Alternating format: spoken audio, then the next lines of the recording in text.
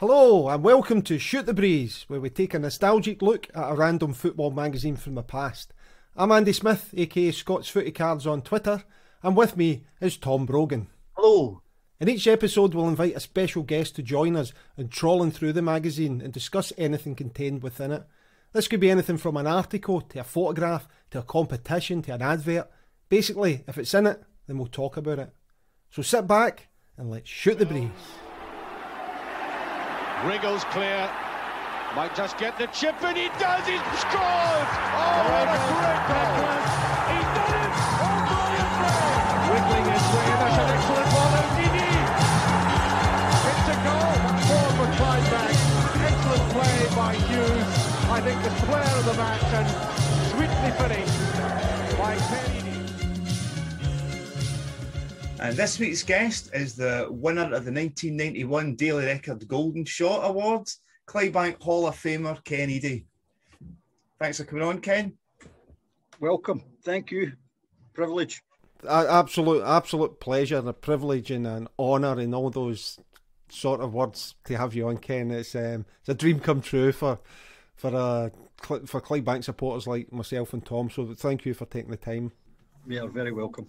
So before we jump into the magazine, let's just talk about a bit about what's happening with you at the minute. You're in the States. You've moved over there. We moved to Florida just over 2 years ago. We had to sort of move in a very, very quick decision because we'd actually waited about 15 years in a visa to get in here. My wife, lucky enough, her sister lives over here, and her mum and dad live here, actually right next door to us now because we've moved house next door. Yeah, okay. You must think I'm mad, but it's good with the kids. Their grandparents are right next door. So yeah, we waited about 15 years, and then just over 2 years ago in November, we got word that the visa came through. Mm-hmm. And we only had 6 months to act, or you go back to the bottom of the list. Yeah. So we just sold up everything and moved. So and that's us here now. I mean, it was a strange time to be moving to America, and everything that was going on with Donald Trump and the likes of that. So well, yeah, I think the visa took so long because all the carry on with all the troubles in the world and all that, and America stopped a lot of people coming in. But the last year's been pretty horrendous for us. Obviously the COVID thing's not helped. My wife's had a terrible year.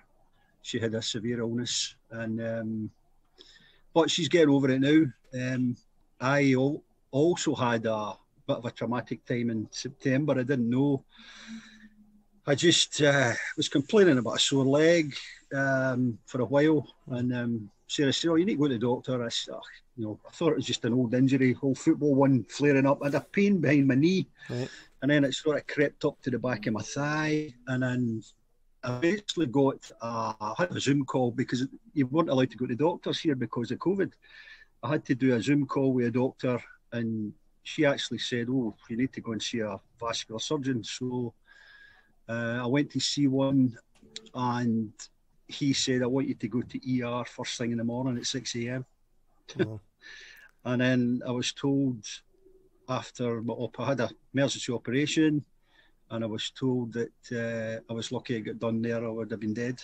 I had a massive blood clot from my navel all the way to my ankle. Wow. Don't know how it happened, haven't a clue, because I'm still as fit as ever.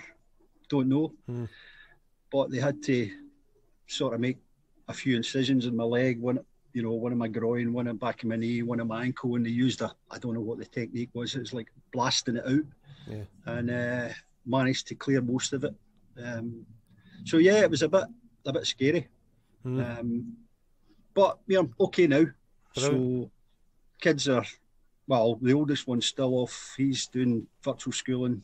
Got the wee one back to nursery recently, so yeah, everything's a little bit better now. Well, both were COVID jags, both of them, so I'm glad to see you're still calling them Jags, because Jags, after 22 years down in England, I'm afraid I've started calling them Jabs, so I apologise to Scotland. Yeah. So yeah, hopefully onwards and upwards. I hear user off a lockdown now. Yeah, some of it's been taken off. So yeah, we're hoping to get back for a holiday, maybe in September, to see everyone. So yeah, onwards and upwards.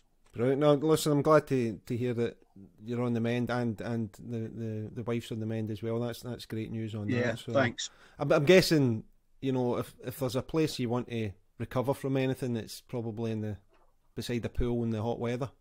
Is that? Well, it's not the only reason, but one of the reasons I moved here, because I just hated the weather in Scotland.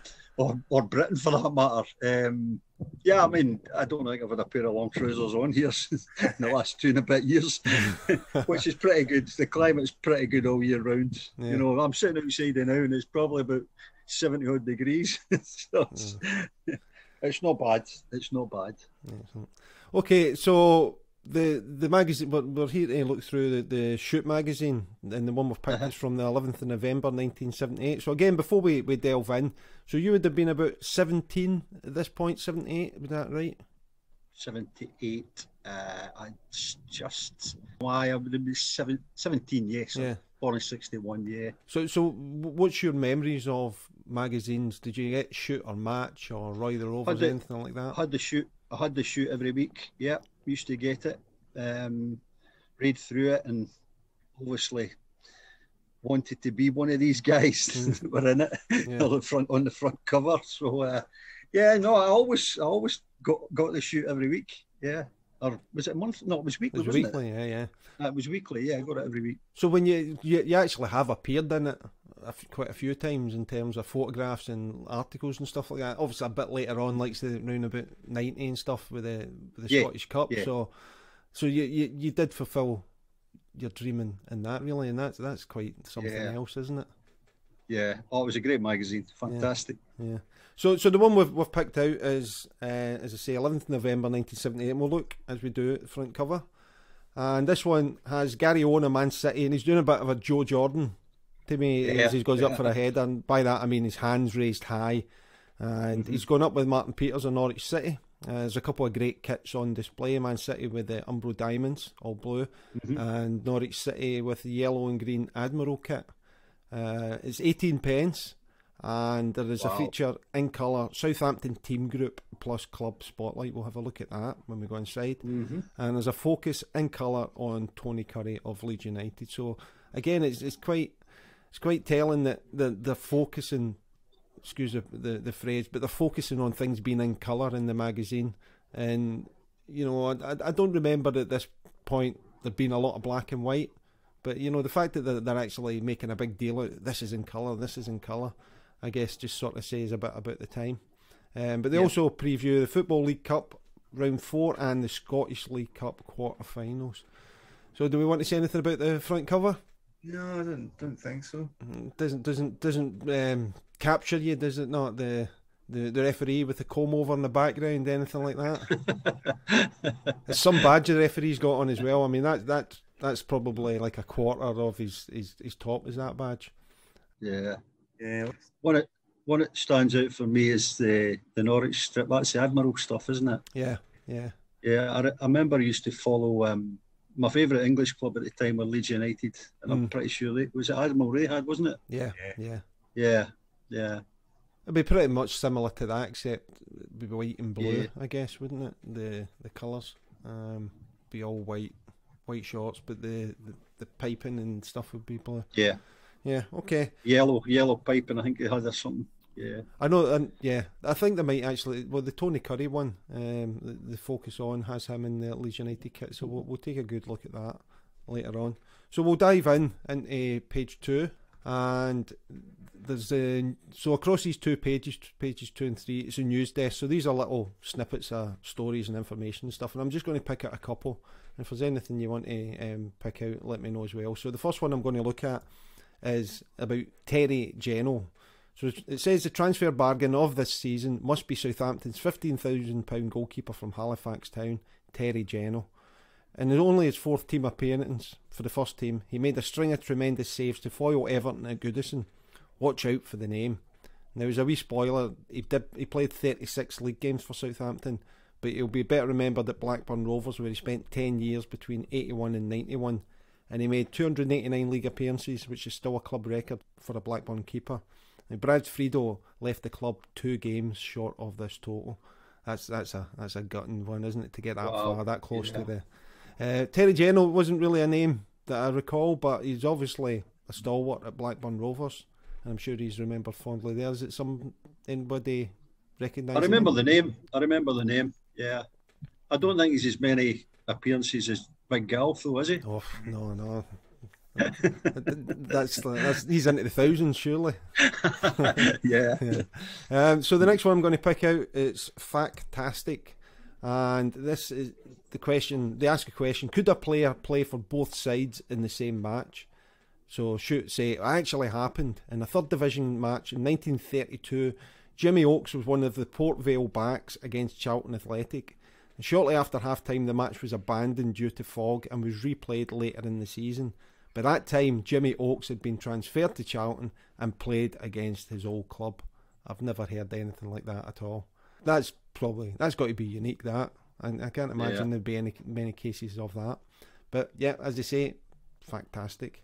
The next one, all seated. So this is about Greenock Morton. It says, Greenock Morton may follow Aberdeen's example and make their ground all seated and covered. The present capacity at Capello is 18,000. Aberdeen are all seated and plans are in hand to make Pittodrie fully covered. So Tom, go on, tell me, I can never get my head around the differences between Aberdeen and Kilbowie in terms of who was first for what.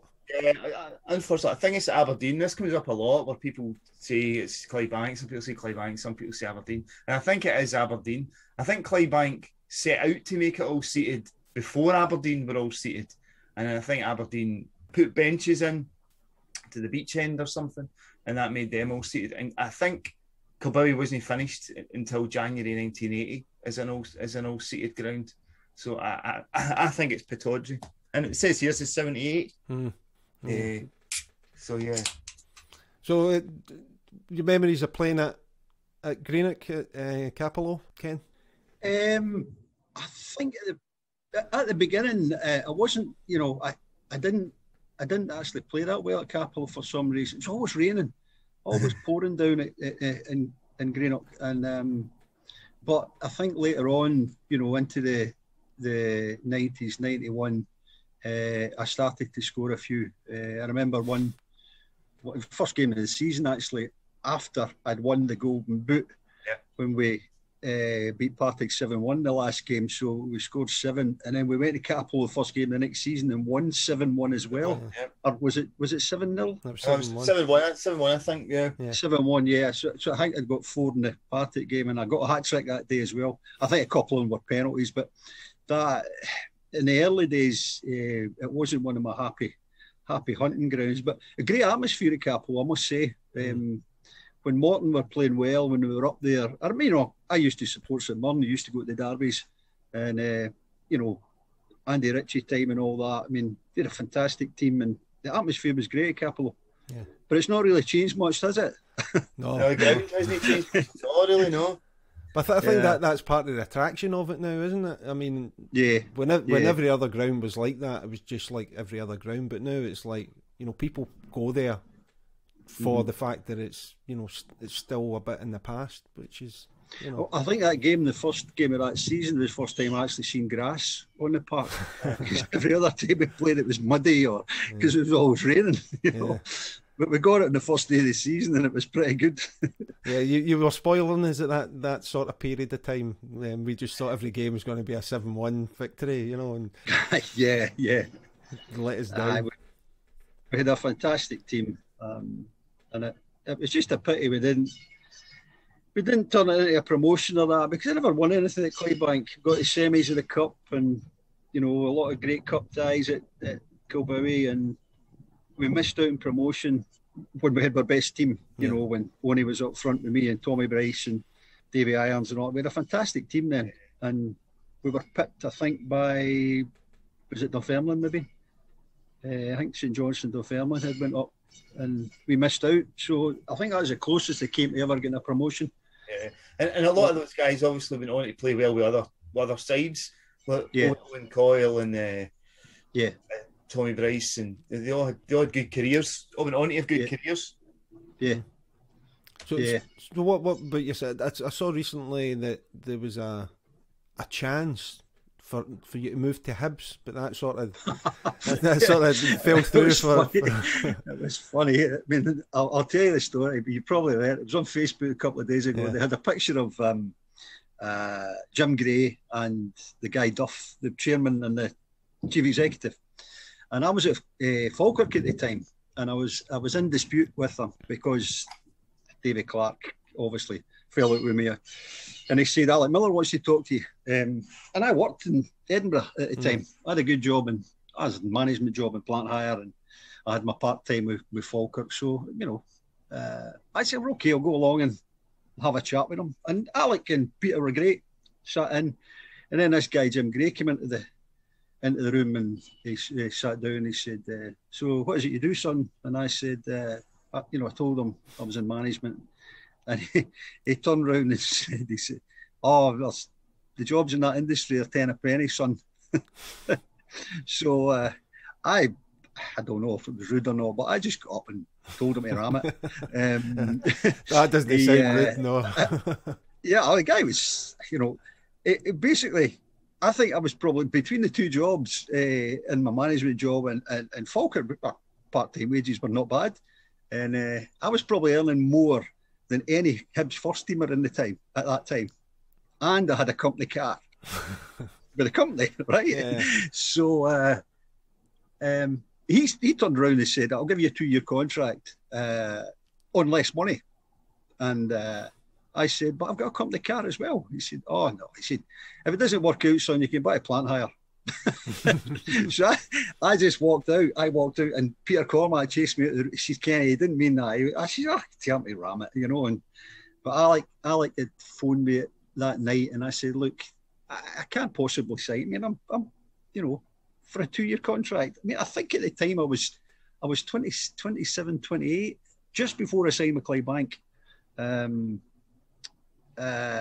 So that ended that, so I probably could have been at Hibs, but whether I would have made the first team or not was a different story, because there were a lot of good players there. I think Keithy Wright was there at the time, and maybe Graham Harvey and all these people, and good strikers. Stevie, what's his name? Goal scorer. Stevie Cowan. Stevie Cowan, yeah. So they had quite a good squad at the time. So whether I would have made the first team or not, it was, I don't know. So, I mean, I don't regret it in any way, because it wasn't long after that I signed with Clydebank. Took a drop down divisions from the Premier League to First Division, but it suited me. It suited me fine. I think plus you've now got a better story out of it, telling them to beat it rather than the guy was a clown. They were both charlatans. Yeah. I don't think they lasted long, these two. And there's not any great stories going about them. Yeah. So, okay. So, that was that. Okay, so on to the page 3 or page 4, sorry.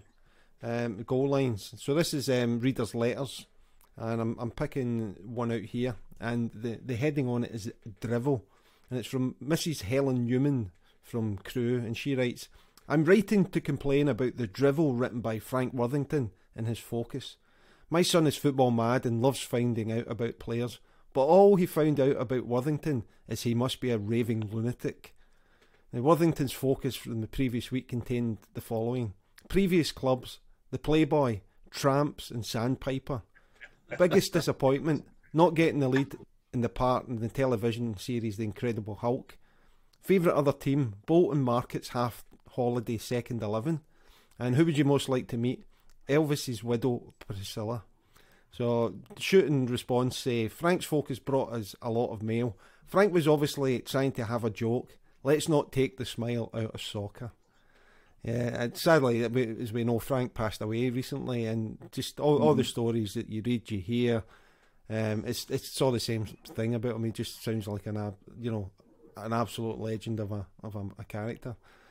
I met him Monday once. Yeah. I met him. It's funny. It was after the Scottish Cup final 1987 with St Mirren Dundee United, and I was at the game. Yeah. And I was up at Dundee United then, because my mate was a United fan, and we were flying out to Ibiza after the game.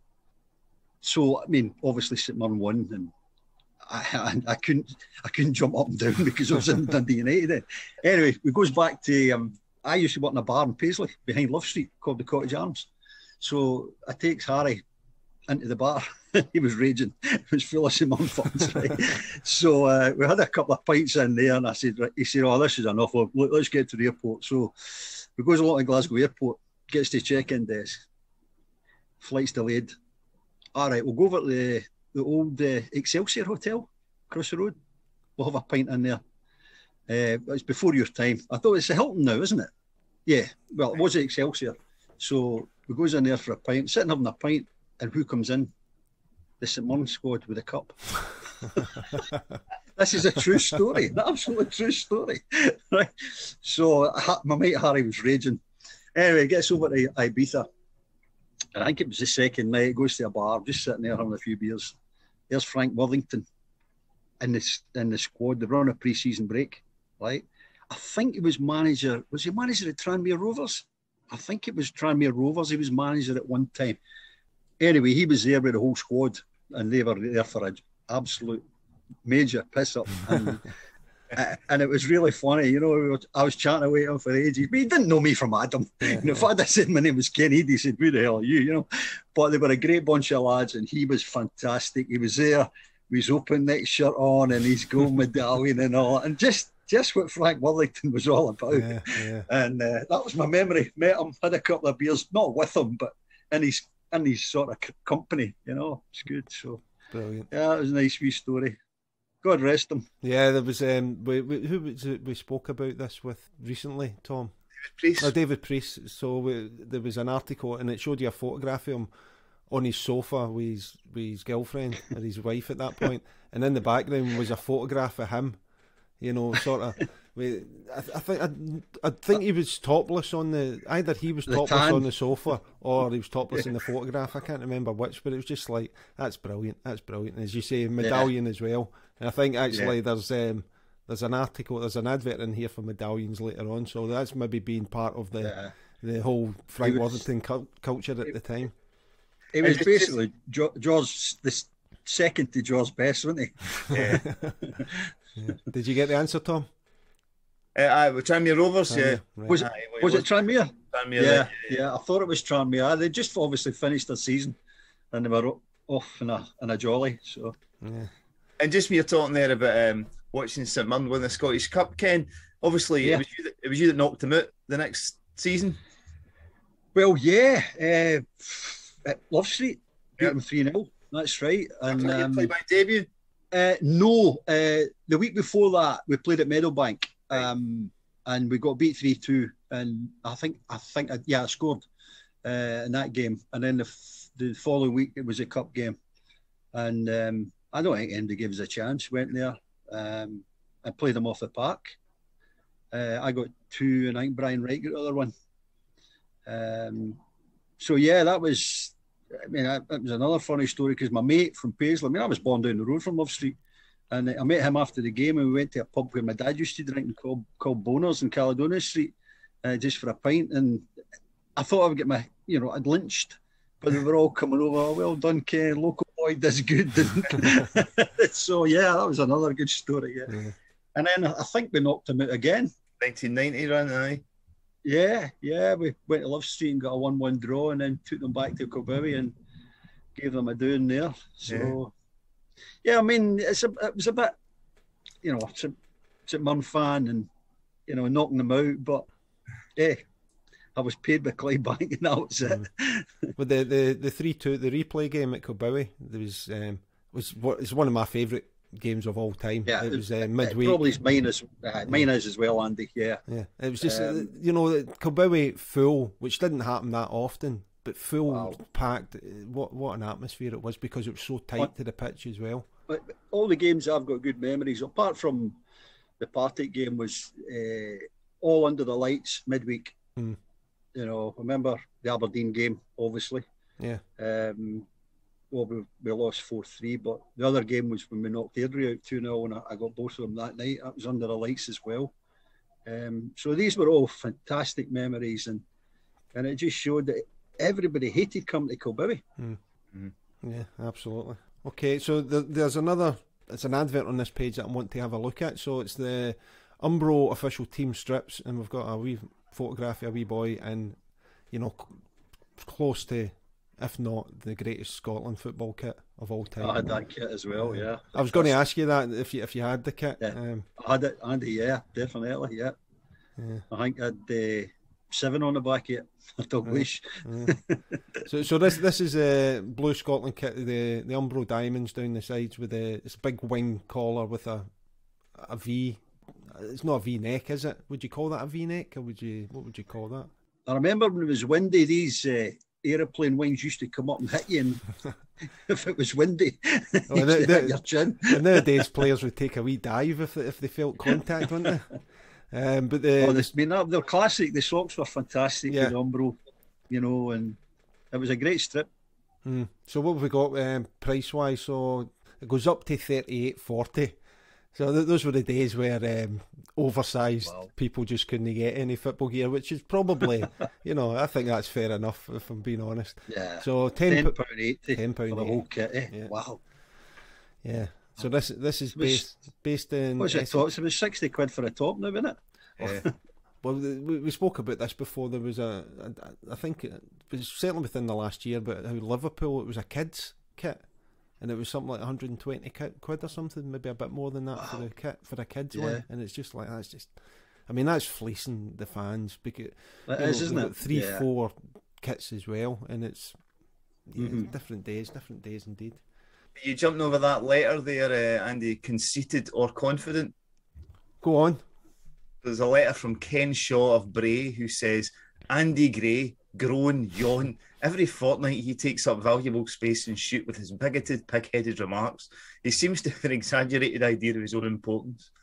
And Shoot's response is, far from being big-headed, Andy, as every striker should be, has confidence in his ability to score a lot of goals. What do you expect him to say, that he doesn't think he'll score? It's a bit... I don't know where he's getting the bigoted... I've never read that in any Andy Gray stuff. No, there's not even an anti... Like with Danny McGrain's stuff, there was always a bit of dig about England and things like that. You could tell Danny McGrain wasn't a fan of England, and by that I mean the football team. But they never got that feeling for Andy Gray. So I mean, about him being big-headed, yeah, why not? I mean, if he's got the talent to back it up. He had the talent. He was a fantastic strike, fearless, absolutely fearless. Yeah, and he wasn't that tall. No, would have been about 5'8", 9" or something, was he? Maybe the same as me, with 5'10" or something like that. But I tell you what, he could jump. He was a fantastic, brave as hell in the box. That's what strikers should be. I watched him a lot, especially in his Everton days. That's when he was probably at the top of his game. Yeah. Well, I've just finished reading his book, and in his book, he doesn't say that he was blessed with talent, blessed with ability, but it was the work rate he did, the strength he did, and the way that he just played the game. So Ken Shaw, that's why I never spoke about it, Tom, because it gets me angry. That's why. Ken Shaw, I'm coming after you. Is there anything else that I've missed on that? I don't think so. Just thought that was interesting. No, it certainly is. I'll be looking for Ken Shaw on Twitter, and I'll be doing my piece of my mind. Well, there's an interesting wee bit there, but they're saying there's a letter there about Southampton have set aside a section of the deal for families.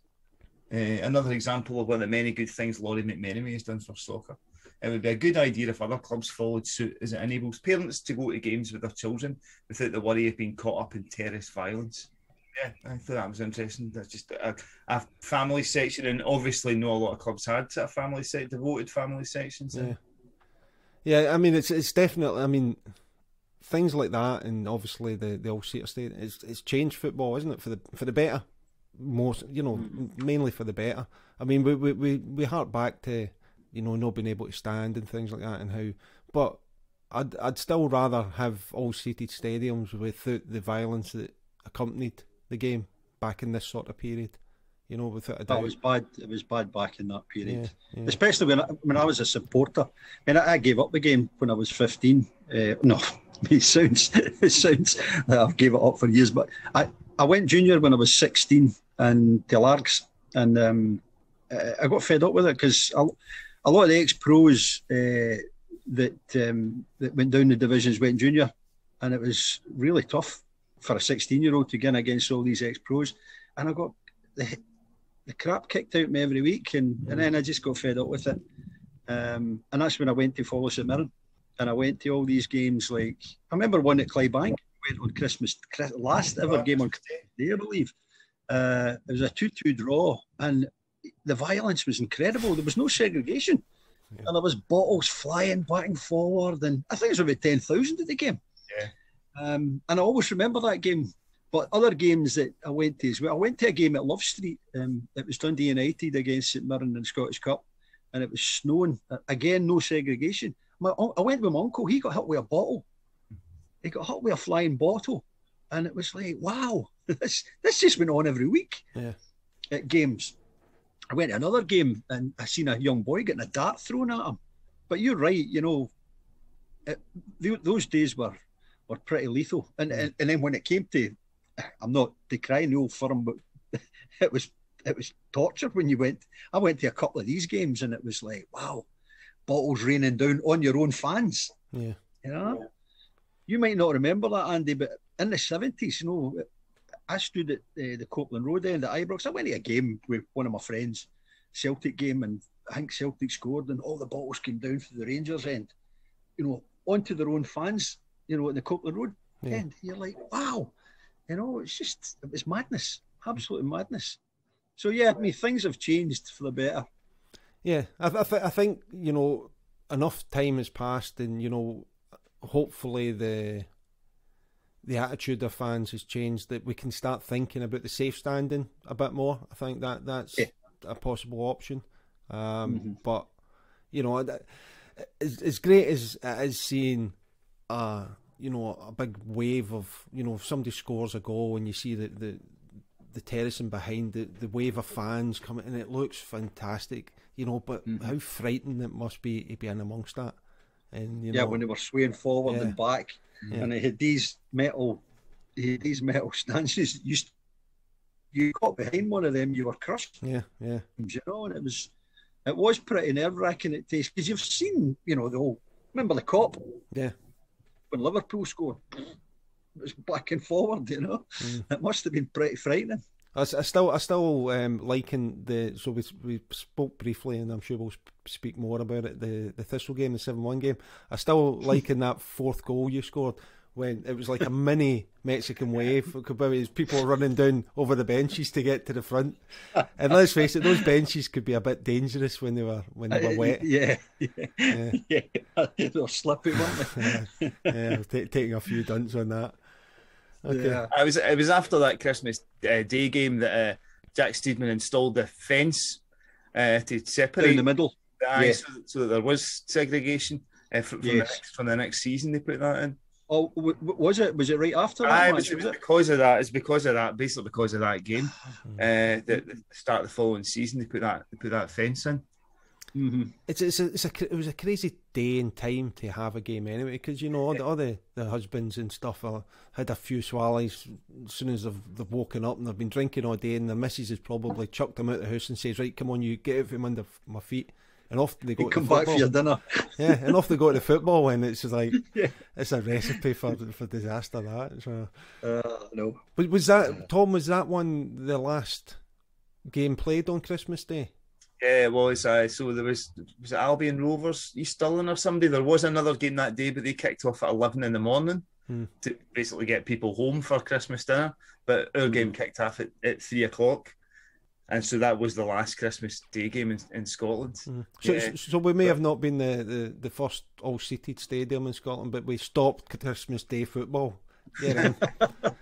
This is the result. Okay, moving on a couple of pages. We're talking about Bill Shankly. So it says what Bill Shankly misses most, and it's being totally involved. So let's have a look at this. So Shankly's arrival on Merseyside on the 1st of December 1959, with his unquestionable zest and genius for inspiring players, is what drove Liverpool on to triumph after triumph. In a move that astonished the football world, the famous Scot retired to hand over the reins to Bob Paisley soon after Liverpool had secured the FA Cup win with a 3-0 win over Newcastle United in 1974. And Bill says, "But I am still committed to the game in other ways, in many aspects and in different forms. For example, my advice may be sought in connection with a particular player or a certain situation. So football is part of my life.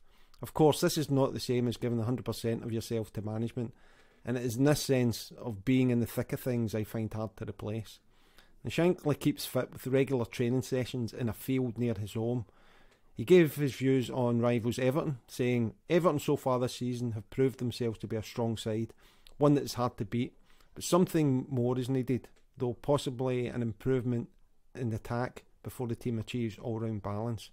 On Liverpool, he says, "They are well placed to win the Championship again, and at Anfield this is what is expected of the first team. Action and movement is what they have to provide in their game." On bringing players into Liverpool, he says, "Ian St John and Ron Yeats are the best buys I ever made. Consider what I paid for them, 37,500 for Ian and 30,000 for Ron, and then take into account the service they provided for the club, and it's easy to see they were first-class bargains." He keeps a keen eye on how his country is shaping up in international football and is optimistic about their future. He says the Scotland squad taken to Argentina was the strongest ever. They almost had too many men to choose from. There's plenty of talent available, with Archie Gemmill, in my opinion, a terrific driving force in midfield. But in recent years I've been disappointed in England, who have failed to come up to expectations. They have the men to build a successful side if the right players are chosen and channelled in the right direction. So there's a few things to pick out there. One is, that he is an absolute, we do use the word legend quite freely, but Bill Shankly is an absolute legend. But I love the fact, it says that he keeps himself fit with regular training sessions in a field near his home. And it's just the picture of that just being a field with cows or something in it, and he's running about chasing them or something like that. That it's a great image in my head anyway. But then, he's quite forthright about Everton, and we've noticed this a few times, well, more than a few times in the articles back this sort of period, and quite a long period where, okay, he's not in the game anymore, but quite often there's players who are giving honest opinions on fellow professionals and things like that, which you just wouldn't get nowadays, because they're media trained, they don't want to rock the boat and things. So it's refreshing to hear. I'm actually just give his opinion, and then there's a bit about Scotland going to Argentina and saying it was the strongest ever squad, which potentially it could have been. It is a case of, and the fact that he says maybe we just had too much talent to choose from is it certainly is food for thought. That maybe Alan McLeod, if there was a smaller pool which they focus on, maybe we'd have made some better decisions in players. I don't know. So any comments on Bill Shankly? Any of that? Well, he's a legend, isn't he? Total legend. And then everything that followed him, obviously Paisley and who was next? Joe Fagan. Joe Fagan, and it's just been going on ever since. Liverpool a fantastic club, and I'm glad that they're back to, well, obviously win the league last year. They've not had a great season this year, but I think they're back to where they should be. Yeah, certainly a great club, but like so many, I think it does good for clubs to occasionally have a bit of pain, to have a wee bit of sort of realism about the fact that you can't have success year after year after year, and it's they just need to be, which I think that they had that period where they hadn't won the league for so long, and I think it sort of did ground them a bit. So when they do win it, you can feel a bit more happy for them. You know what I mean by that? It's like if teams just... Well, yeah, I mean, I remember when Blackburn won it. You know, I used to love watching Shearer and Sutton and all these people, and it was a breath of fresh air. Blackburn winning the league, and then obviously Leicester done it a few years ago. And so, I mean, I do like the underdog, but it's difficult for them to sustain it all the time because obviously money's the huge driver. And just reading all that crap about this European League recently, it's just, you know, I'm delighted it's not going ahead. I don't know if you were going to talk about that, but that's just, it's all been instigated by, I think it's all been instigated by far too many players getting paid far too much money in clubs now. Obviously, the COVID thing. Gate receipts are not a massive part of all these European clubs' income, but it certainly helps. And, you know, when you think of all these players that are getting paid like over 6 figures a week, sometimes twice, 3 times that, you know, good luck to you. You signed them. So this is their way of just trying to generate money to balance the books, and it ain't going to happen. So I often think, you know, the amount of money that's in the game, if somebody's going to offer you £400,000-500,000 a week, you're not going to say, no, that's too much, are you? I agree with you. But you just think what good that money could do if spent better than that. You know, talking about grassroots especially, you know, community and things, you know, because this is what's made the clubs from the start. You know, big clubs, huge clubs have been made that way because of the supporters in the past. That's the only reason that they're now where they are. Well, where they are now is probably some of them are because money's come in. But I just think that all that money that is in the game and then goes straight out of the game, and it's just so sad. It's so sad. But you're right about the. I'm quite happy to talk about that Super League. Yeah. I've said years ago, maybe 10 years ago, when Sky were pumping all this money into the English Premier League, I said if Sky hit problems, the English Premier League will collapse. It'll totally collapse. I mean, to give clubs, I mean, this is like 5-6 years ago, to give clubs 50 million for getting relegated. I mean, that just, to me, it's not right. No. So you get 50 million for being a failure. So to help you bounce back up again, no, it shouldn't work like that. I mean, there's far too much money getting paid by these television companies, and they're actually going to. If that European League had went ahead, they would have fleeced you even more for it. Well, I said about that I honestly could quite confidently say if that went ahead, I would not have watched a single game of it. And it wouldn't have even been as a protest thing. It's just simply because even now, my interest in Champions League and Premiership and all that is waning pretty quickly.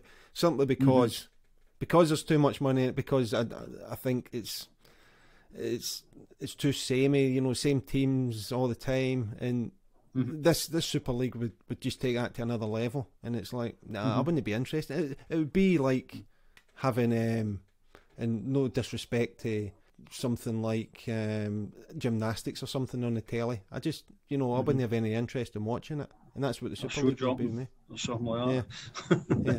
I mean, I think what most people have said, what is the point in competing in a league if there's nothing to win, there's no relegation, there's no promotion?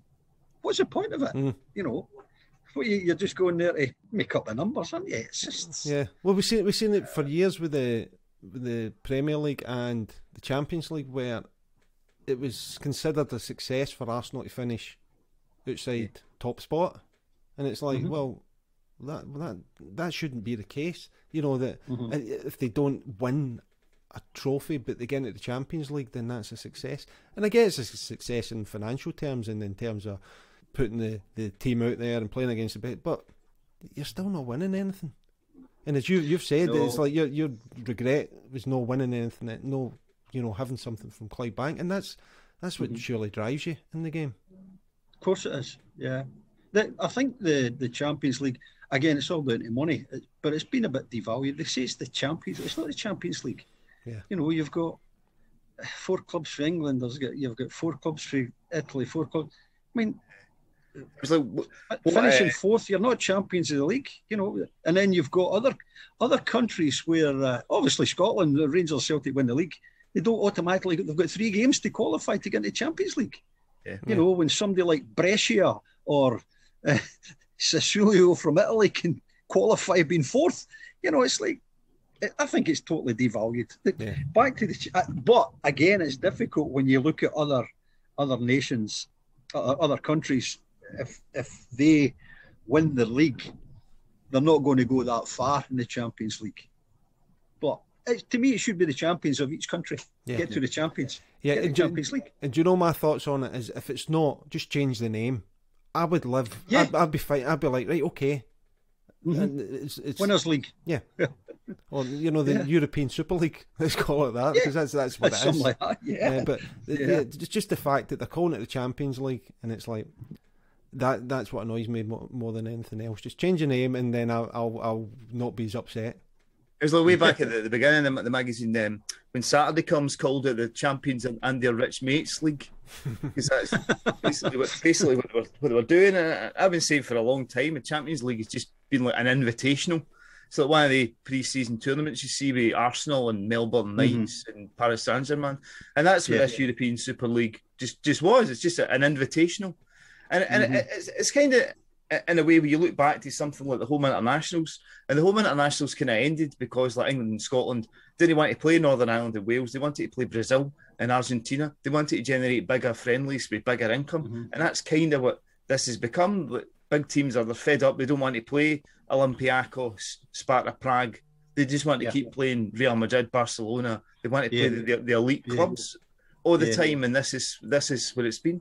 But like you were saying, Ken, I mean, I think for some reason this has been a massive line in the sand for people. But I wonder why, when Ajax and Celtic who'd won 5 European Cups between them, had to go into a qualifier. Because winning the own league wasn't enough to get them into that tournament. To get them into it, 5 times between them.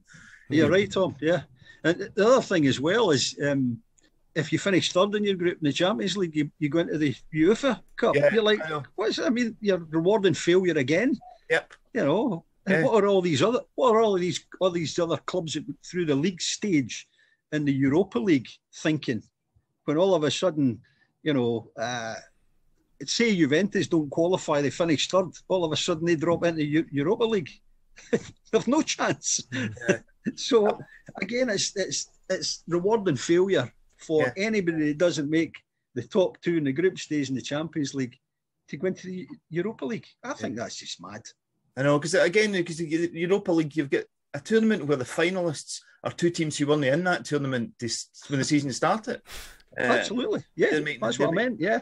I know. I don't like it either. Where you get that sort of. I think did Seville win it twice in a row, but they were in the Champions League. Yeah. Originally. Yeah. It's not real. What you said, Tom, about being an invitation, that's what it should be. I think if they want to go down that route, then why not just automatically let all the champions in, and then the playoffs are the invitees. So all your 3rd place, whatever, all these, they have to earn the place. Earn it. They need to earn it. Yeah. But it's just that because they don't want to end up playing Shamrock Rovers and Valletta of Malta and let's say the champions of Greece. You know what I mean? While Milan and Juventus are sitting in the sidelines because AC Milan won the Italian league. Yeah, well, if I see another Bayern Munich versus PSG or Real Madrid versus Chelsea game, I'll be like, that's me, man. I'm done. It's like, there's one on tonight, isn't there? It's Real Madrid Chelsea. Was it Real Madrid Chelsea? Yeah, and which years going by would be a massive game you'd be excited about, but now you're like, yeah. And the other one's PSG Man City, isn't it? Yeah.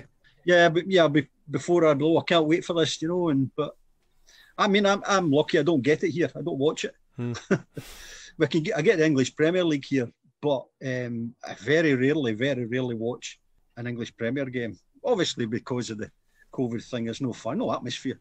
Yeah. But I mean, I've just watched here all 4 Scottish Cup quarter-finals that were on the telly this weekend were all cracking games. I don't know. Really? St Mirren got to another Scottish Cup semi-final. I don't know if you watched that game last night, and it was terrific. Each after extra time, put 5-4 in penalties. I was like, what was the score? I know St Mirren got through. Who were they playing yesterday? Kilmarnock. What was the score, Tom? It was 2 each after 90 minutes. Then What was it? each team got a penalty kick in extra time. So St Mirren scored a late equaliser in 90 minutes, and then they got a late equaliser in 120 minutes, and then they won 5-4 in penalties. Wow. It was a cracking game, and Hibs, Motherwell went to penalty kicks 2 each. Rangers one went to penalties. Rangers one went to penalties, which was exciting as well. All 4 Scottish Cup quarter-finals were really exciting. Oh, here's hoping St Mirren United final up for me. A rerun of 87. Make sure you get in the right end this time, Kev. I know, yeah. Do you know what we're talking about? One thing that bugs me, and I've mentioned it a few times, is seeding in competitions. I'm so anti-seeding as well, because it's about favouring the big teams, and it's like I think there's something in this magazine where I think Celtic Rangers are in the first round of the cup, and there's other teams come in later, and it's like that just doesn't happen these days. I just think cup competitions, don't seed, just put it in a hat, draw them, and it's a lucky. And if you get the 2 biggest teams playing the first round, so be it. That's Never had it years and years ago, did they? No. It was just got on with it. And you always, as a St Mirren fan, I always sat and just, I hope we get Rangers at home or Celtic at home or whatever, and it was, he's Stirling away. But then you've got a chance to get to the next round. So it's like, you're right. Remember the old League Cup? You used to do it in sections. You used to do a group section. I was just going to say that was always exciting when you would get that. Celtic would be in a group with East Fife or whatever. But again, Celtic and Rangers want to play big pre-season friendlies against Arsenal and Paris Saint-Germain or whatever. I know. They don't want to be in a League Cup section with St Johnstone and Alloa. Yeah. Right, so I think we've sorted it out. So we're changing. Let's not change the name. Let's make it invitees have to play off to get into the Champions League with all the champions, and let's get away with seeding. So we sorted that. I mean, I'm happy to write a letter to FIFA and tell them that's what's happening. Right, okay. So I was going to put your name to it. Okay. I'll send mine to Jim Farry and Ernie Walker. Oh, are they still there? I hope not. Right, let's move on to page 10. So we're going to have a look at this Soccer Films advert. It says, relive great moments of soccer on your 8mm projector. The world's biggest range of home movie FA and League Cup finals, World Cup, European Championships and international games. So you send 40 pence for a brochure and full range. Some of the ones mentioned is the 1977 Scotland 2, England 1. There was the World Cup 1978. Both above show photos of the actual boxes they come in. It also includes the 1967 Scotland 3, England 2 game on 400-foot reel. Some of the Scottish finals mentioned: Rangers 3, Hearts 1 from 76, Rangers 3, Celtic 2, and Celtic 6, Hibs 1 from 1972. And there's also the European Cup final from 67 and 200-foot or 400-foot reels. So that you can actually buy projectors here as well. It says a silent movie projector offer for £19.50. Shows up to 200-foot reels. It shows black and white and silent colour films. And there's a 400-foot reel silent projector for £29.50. And there's a sound projector for £98. That's a right jump, that. The prices, nearly £100 back then, to get sound is quite something else. Would you have ever had anything like this, or in the family, or any relatives, or had a projector? My father-in-law's got old footage. I think he had one of these. He's got old footage of, obviously, my wife, his other daughter, because when they do these family videos, when it's their birthday, they stick them on, and my wife goes mad. She's running about the beach doing Socos or something like that, or whatever it was. But yeah, I'm pretty sure he had one, one of them. I didn't. Yeah, no, I've mentioned it again before that I quite like there's a bit of a romantic idea of sitting in in a darkened room with the whirring and the projector in the background watching the. But what we did find out, I think, from Jim Burke when he was on the podcast, is the photograph of that projector there isn't that far off life size. He says it's a small projector, so it's not like a big cinema one or anything like that. But yeah, it's something that the GVC Handicam, like still game. Remember that one? Brilliant. Okay, let's move on to pages 11 to 14. So the 11 to 14 is Shoot would occasionally provide a series in the magazine that the readers could pull out and make into a booklet. It builds up over the weeks. So the next 4 pages in this magazine are such pages. Given the nature of the photos, 2 separate ones on each page, it looks to have an international theme to it. So the pages get folded in half and put together. And the ones that are shown is there's managers of the past from England, and it's a brief run through of England managers from Walter Winterbottom through to current manager Ron Greenwood. Paul Futcher of England and Man City, and the other ones are Trevor Francis of England and Birmingham, Malcolm Page, Wales and Birmingham City. We've got Martin O'Neill, Northern Ireland and Nottingham Forest. Martin's picture fighting off Dave Watson of England, and we've also got Tom Forsyth. So each photo page is also has a small profile of the player along with some facts such as age, height, weight, birthplace, previous club, etc. Now for O'Neill, it says he was a former law student at Queen's University in Belfast. He's played more league games for Forest than anyone else on the current staff, having played over 200 games. Even though he was dropped earlier in the season by Brian Clough, Martin will remain a regular for his country with his hard work and often overlooked technique. Now next up is Tom Forsyth of Rangers in Scotland, and the photo shows Tom in the dark blue of Scotland moving forward with the ball while Aberdeen's Stuart Kennedy looks on in the background. His profile reads, Scotland are lucky to have 3 top class sweepers in Tom, Martin Buchan and Kenny Burns. Jaws, as he was nicknamed, is a firm favourite with the Ibrox crowd, who love his no-nonsense approach to the game, quick in the tackle, dominant in the air and valuable at set pieces and attack. And as we know, absolutely deadly from half an inch out. If we remember that goal. Now, just something to mention is down the middle. So there's a dotted line down the middle separating them with a couple of black dots. And what you would do is you would punch a hole through those, and it'd be a bit of string with some metal connectors, and that would be used to bind these together as well. So the last 2 photographs is of Northern Ireland. One is facts and figures for Northern Ireland, and the other is goalkeeper Alan O'Neill of the Republic of Ireland. Alan plays for Shamrock Rovers and was promoted to first choice keeper by a new manager, Johnny Giles.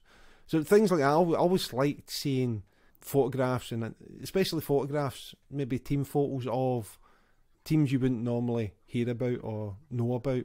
Occasionally there was a bit of the Republic Island news in the magazine, but not a great deal. But then you would get team photos like Anderlecht or Malmo and things like that, and it was just, sort of going back again to this fact about, in European football, it's good when you come up against teams you don't know, because it's a bit of excitement, it's something new. And the same with this, just getting new photographs, I always found that really, really exciting in here. And do you want to talk anything about Tom Forsyth or Martin O'Neill? Yeah, I've got.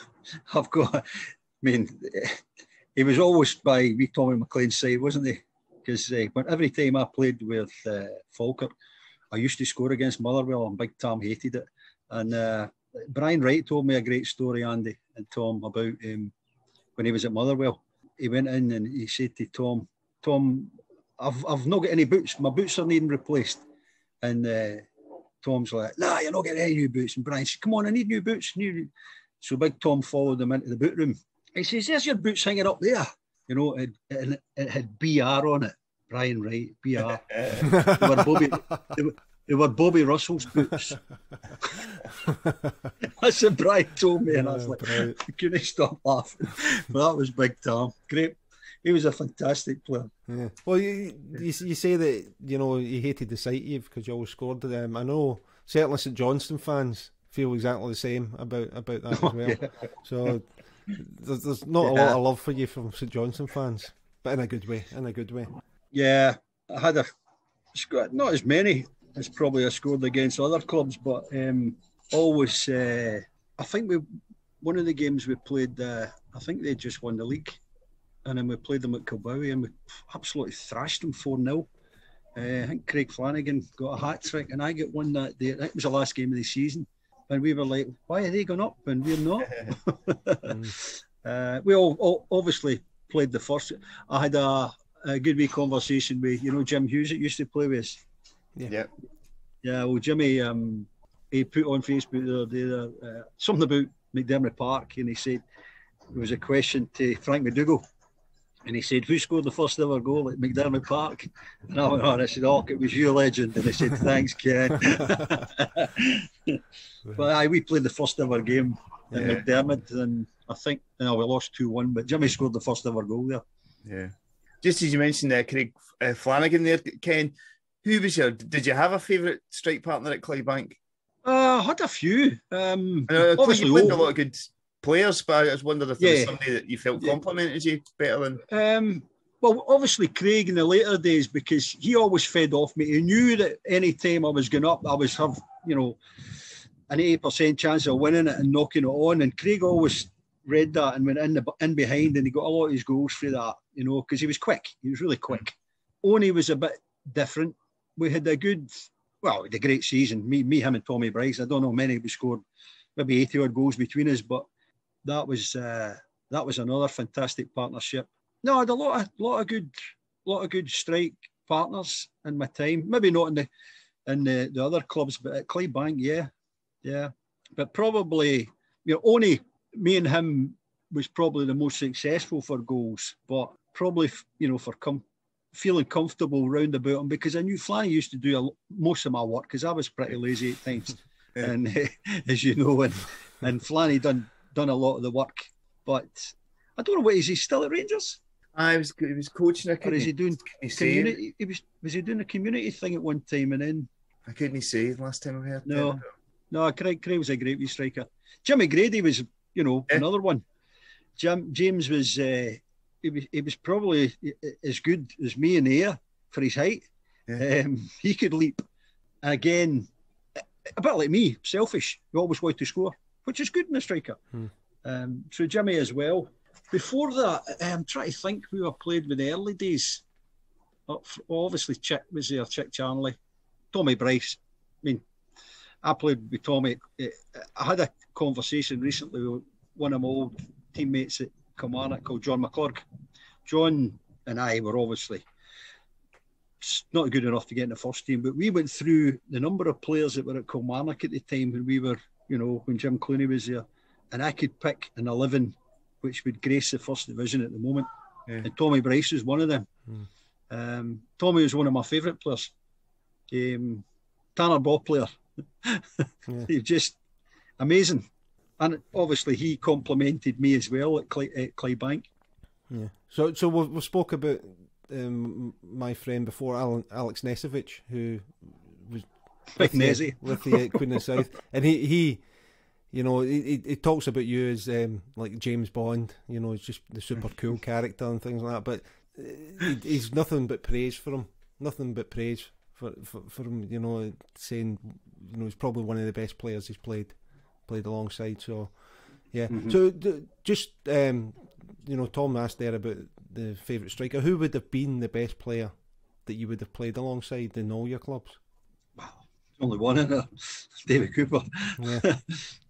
Davey, I knew you were going to ask me that, but Coop was he came for his second spell. Obviously, it was just everybody just loved him. You know, and you could never get the ball off him at training. You know, with that left peg of his. But obviously, best player I've ever played with, without a doubt. Yeah.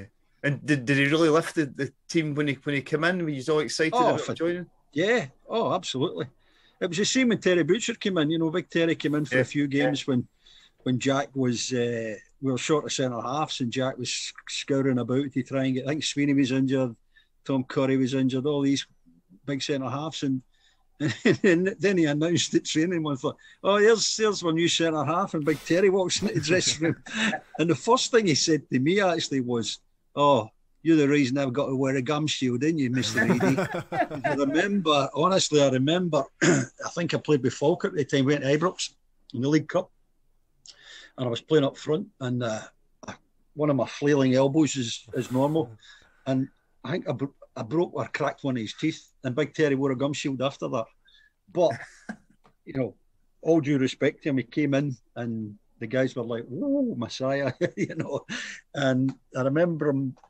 I don't know if it was his first game, but we went to Dunfermline, and we got beat. I played all right, I think, and I think I scored, but we got beat, and he came in after the dressing room, and I think Brian Wright was the manager at the time, but he let Terry do the talking, and he stood up and he ripped into all this, because a lot of these young boys were full-time at the time, and he ripped into all these young lads because, you know, they hadn't got their finger out their backside. And he said, "You look at that boy Eadie there, look at him, he's bloody worked all his life, played part-time football, and he's given more than any use." And I was sitting there, "Woo." And I felt a bit embarrassed but and then obviously invited the big man to come and play my testimonial, which, you know, he very kindly did. So and I remember when going out on the warm-up at my testimonial, he said, he came over and put his arm around me when all the fans were coming in. He said, "Ching, ching, Kenny, yeah, this is good, isn't it? Look at all that money."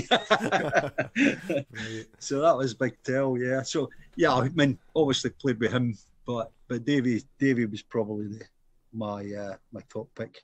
Yeah. Would you just turn that a wee bit more morbid, Ken? How was it after he passed away? You sort of pick yourselves up and start playing again. How difficult was it? It was very difficult. But I remember a conversation we had on the Tuesday night at training, because I was assistant coach at the time, and Coop was one of the coaches, and Brian was obviously head coach. And we used to train out in the Red Blaze at the back of Kilmarnock. Yeah. And Coop had taken the second team out into the main park, onto the track, to give them a bit of running. First team were on the Red Blaze. We were doing some two-touch stuff, as we did out the back. That's how we were so good, because it was all about the ball. So after Coop had run the reserves ragged, they obviously came to join us, and then we played a few games of two-touch. And I said to Coop, standing at the wall at the back of Kilmarnock, I said, "You joining in?" He went, "No, I'm not up for it." And then I get the phone call the next day about, I don't know, 11 o'clock from Jack. Davy's been rushed into hospital. And that was the following day, right, when he was at Broadwood. Yeah. Doing the coaching thing with Charlie Nick, was it? Yeah. I got the call from Jack saying that Davy's, you know, been rushed into hospital. He's had a brain hemorrhage, and but it was really difficult to pick everybody up, because it was so sombre for the next few weeks, you know. And then obviously, with funeral and all that as well, it was just, I was there, it was heartbreaking. Yeah. You know? It was only, 39? Yeah. You know?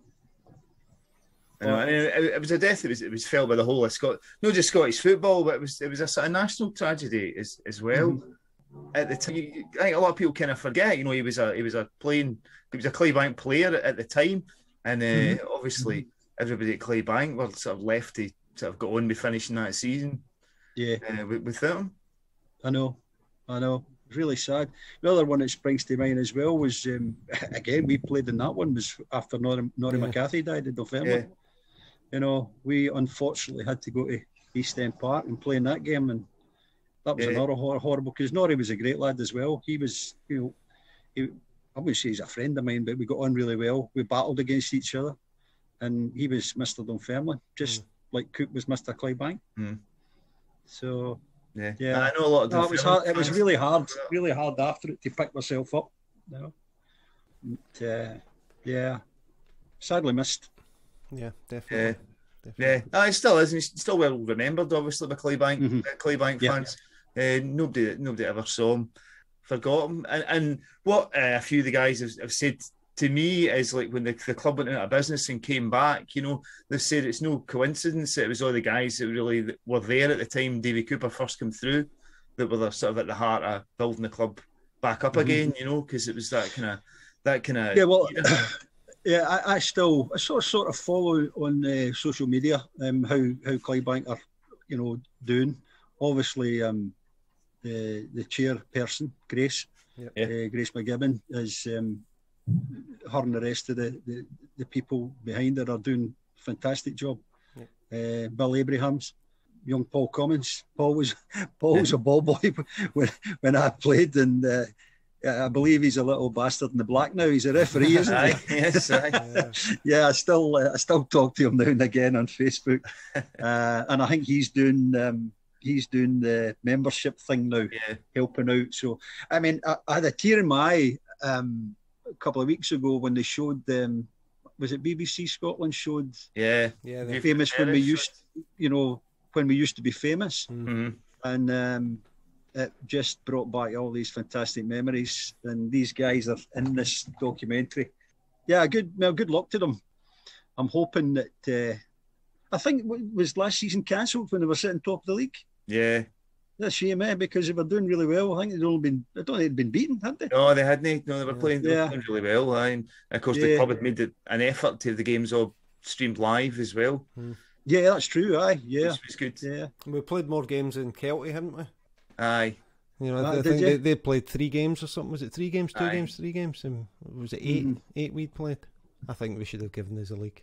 Yeah. We've talked about other Super League and stuff like that, but when it comes down to it, we want part of that. Come on, we want the league. It'd been nice to get back. I mean, another heartbreaking thing for me as well is the demise of Brechin City when because I used to play with them, as you know, and I love them to bits and great club. But looking at where they are now, they're just going to get into oblivion. Yeah, it's pretty sad. It just shows you how fall from grace from clubs. Airdrie, it happened to them as well. I'm just naming a lot of my former clubs, Falkirk. So I don't know if it's me it's the jinx or not. if Clydebank's shown one thing, it's that like Brechin, it's not the end, or it doesn't have to be the end. It can be just about regrouping, about playing at a level that suits you, and then building up on that. Yeah. It's about having those people round about you that are willing to do this sort of hard graft. And luckily, Clydebank did. Clydebank had the people that were willing to sort of dig out the weeds at Glenhead Park and all that, and get a pitch. That's right. Yeah, get a pitch that's suitable. And get a team on it, kind of thing. I think that's the thing, is you need that wee small group of people that are just willing to sort of roll their sleeves up and get tore in and start again. And even now, it's like, I mean, one thing I've been so impressed by the passion and the commitment by people on the board, people around the club. It's been absolutely amazing. I've been close to some of it, and it's been absolutely amazing, and it's inspiring. It's inspiring. It just makes you want to help out the club and do more and do more. And I think that just it's like a snowball effect with people. And you're talking about the view from a terrace, the piece on it. And I think things like that just remind people that, firstly, we're still there. Clydebank's still there, and it means a lot. And it also reflects what a lot of people feel about their clubs, or felt about their clubs, and they maybe think, "Oh, I want to feel like that again." And I think that's a good thing. Yeah, but when I think back to the John Hall days, taking them to Dublin and all, it's like absolute madness. Fortunately, I was away by that time, but I don't know what would have happened if I'd have stayed. I really didn't, because there was a bit in the paper the other day there, Eadie has demanded a free transfer from Clydebank. I did not ever demand a free transfer. And then somebody else, I think it was the late Paul Jane, God rest him, he's a great big lad, I loved him. He had said, he's speaking to Hamilton Accies now. Why would I leave Clydebank to go to Hamilton Accies? I never ever spoke to Hamilton Accies in my life. I think I maybe spoke to Ian Munro at one time. I think Ian was a manager there at one time, and I knew he liked me and he wanted me there, but I never actually officially spoke to Hamilton about a move there. Why would I move from Clydebank to Hamilton? When my testimonial was finished, I always said, and I said it to my family, right, I've had a good innings, I'm 36 now, I've went out in a high, I've had a full house, or just about a full house at Clydebank against Rangers, blah, blah, blah, end of story. Went back to my office at Hewden's and I said, I'm retiring, that's it. And then, for some unknown reason, probably Sean Sweeney, I got the phone call from George Pete. Oh, Alec McDonald wants to talk to you. Are you interested? I said, no, I'm not interested. Come on. There's another year in you. And they wanted to get to the playoffs. I don't know if I told you a story before. I don't. It's a wee bit long. Well, I'll try and cut it short. So anyway, I met Alex. I went with Eadie down in Motherwell. He's got his training gear on. Went to an Italian restaurant. Had a bite of pasta. He said, right, come on. I want you. We're trying to get up this year. Back to the Premier League. Your goals will get us there. I'm like, right. Well, what's the deal? Right. I wasn't that interested, but I said, what's the deal? Oh, I don't talk money. George Pete will phone you tomorrow. So gets the phone, back in my office, gets a phone call, George Pete. Ken, George Pete here. Hi, George, how you doing? I believe you've agreed to come for a year. And I'm like, all right, okay. Right, what's the deal? And what's you wanting? You never ask anybody that. Right. So I named a figure. And he was, ooh, because Sweeney had given me the tip, he tipped me the wink. Because they just sold Broomfield, they had loads of money. You know, Sweeney had got money, Harvard got money. You know, it's like, right, okay. So I named a figure. I'm not going to tell you what the figure was. I named a figure and he went, oh, you're hard to deal with. And I said, and you're paying the tax because I'm not paying the tax on it. Hummed and hawed it. Right, okay. So that was that. Signed for a year. Played about, I don't know, from the start, maybe 12 games, sitting on the bench a lot of the time, because they were full-time.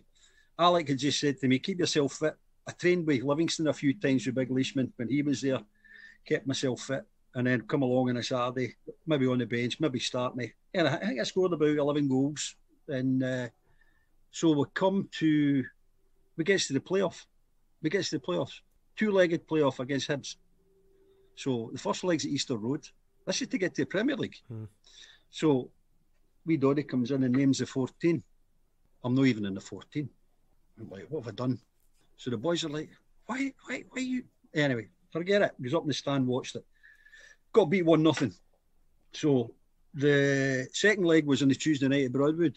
So we're sitting in the dressing room. They're all going like, I say, need a goal, big man. You'll be in the night. You'll be in the night. So sitting there, still not on the 14. I'm raging, absolutely raging.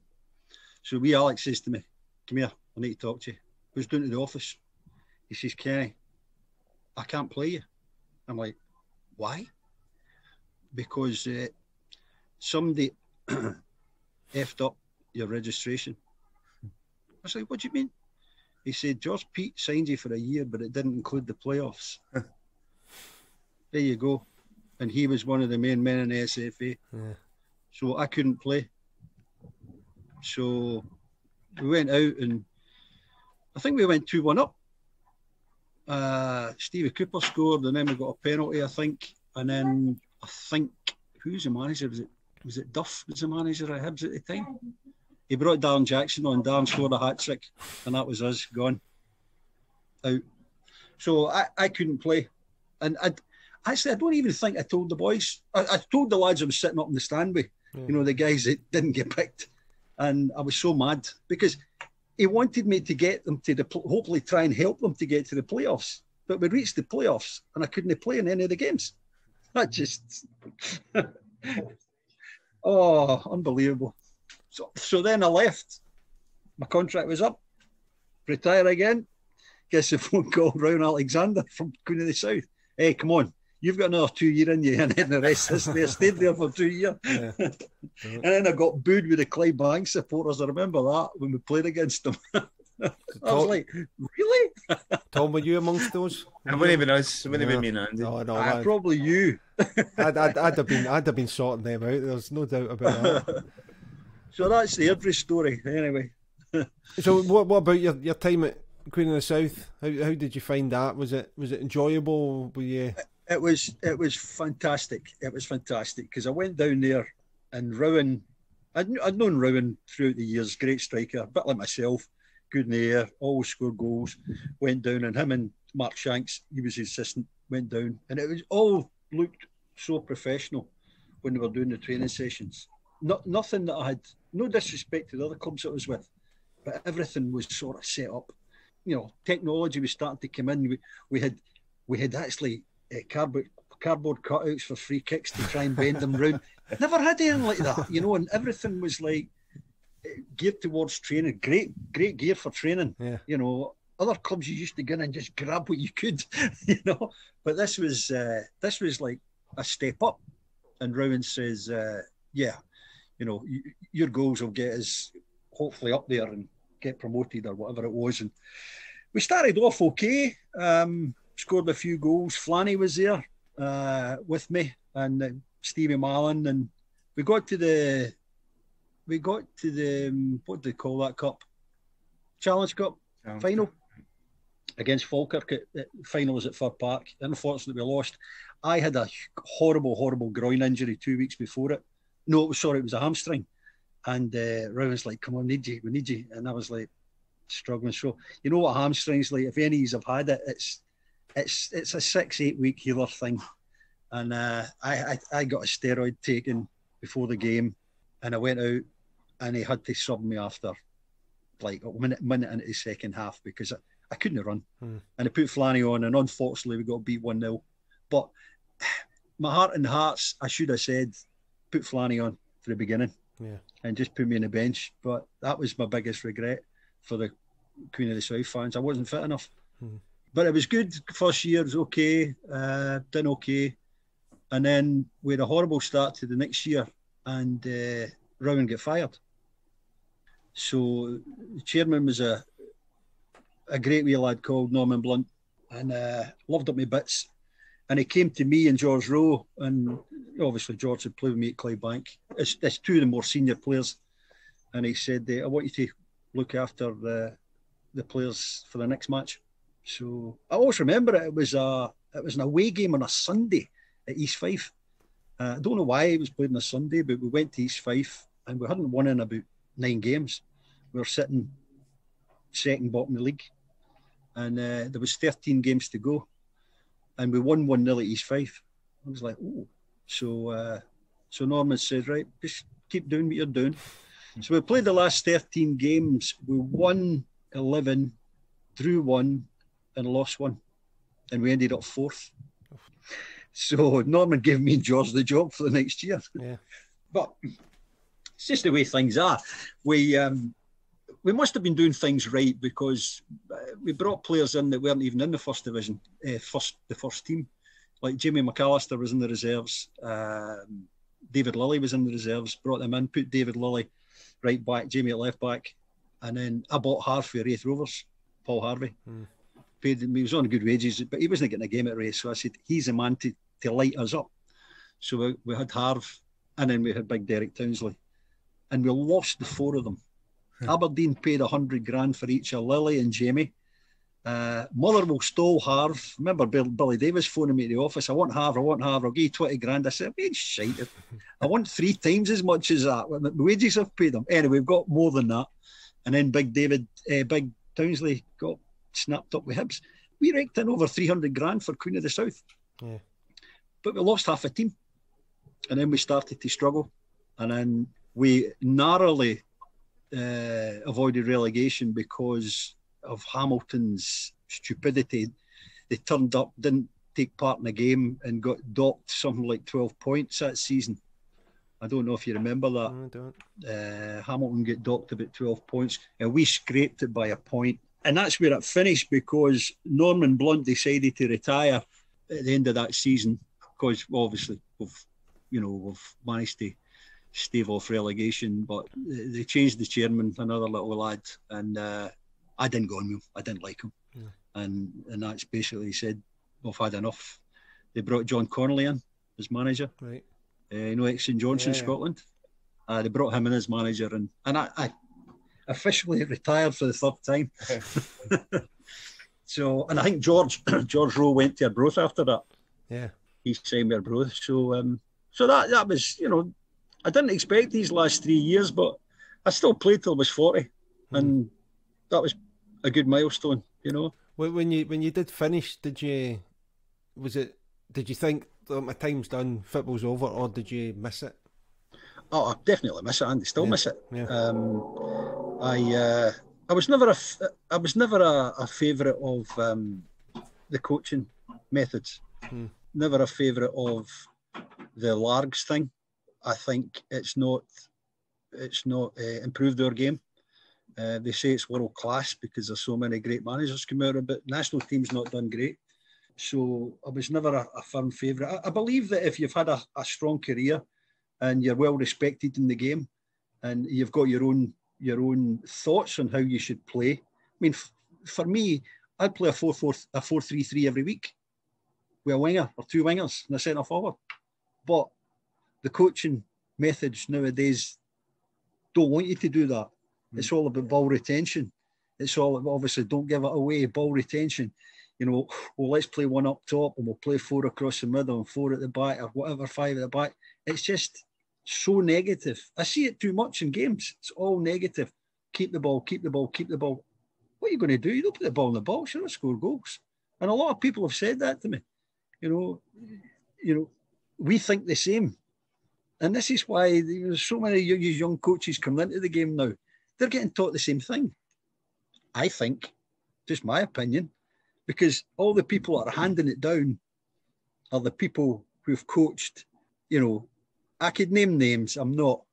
They're learning the same things they have learnt for the past 30 or 40 years, and it's not changed, and we've not got any better. Just my opinion. I don't know how you think about it, but, you know, I'd play with wingers every week. I'd play with a big centre forward. I'd get the ball forward. You know, hopefully there's something at the back. But I would be so positive and go. And we did that. We did that at Queen of the South, and we were so positive, and it paid dividends. It does seem as though there's trends in football, and right now the trends to play with one man up front and things like that. And it's like, you know, who decided that's the right way? Andy, that's why I left Falkirk, because when I signed for Falkirk, Billy Lamont was the manager. He was okay. Billy was a goalkeeper, and Billy set his stall out, goalkeeper, 5 at the back, right? 4 in the middle of the park, and me up top. And I was playing against international defenders every week. Butchers, Roberts, who were the Celtic two at the time? Derek White, Mick McCarthy, Willie Miller, Alec McLeish, David Neary, Paul Hegarty. I'm there up myself, right? And this is why I get so fed up at Falkirk, because we were so negative, because we were only part-time. And that was another thing. Yeah. All these teams are full-time, and we never had time to work on things. So when I go and see, when I ever watch matches and I see one striker playing up front, I'm like, God's sake, I feel so sorry for the guy. You know, unless he's Mbappe and he can do 100 metres in like 8 seconds. Yeah. So, just my thoughts, but I think it's so negative, a lot of the football. Can't disagree with that. What about you, Tom? I know, I agree with you, Ken. The one thing we had at Clydebank was always attacking football. Always, I mean, like when me and Andy first started going, it was like Jerry McCabe, who was, terrorising defences down the wing. So that's kind of football I've been brought up on. Mm-hmm. Yeah. And then later on, you had Charnley, you had, you had Harv, you had Oney, Tommy Bryce, obviously myself. Yeah, it was always an attacking team, Clive. Always an attacking team. As we know, like that Aberdeen Cup tie is just an example, you know, getting beat 4-3. That's how we set our stall out, you know. Yeah. So that was what I always enjoyed. And I think that the Clydebank team through the years have kind of kept that up, even in the sort of junior leagues kind of thing. There's no negative. They've obviously Budgie McGee's manager for a long time. Yeah. He was Clydebank player for a long time as well. So it's always a kind of thing, overlapping fullbacks and all that kind of stuff. Yeah, we had great fullback, John Mayer, Mark Traynor, Jim Rogers, Pace.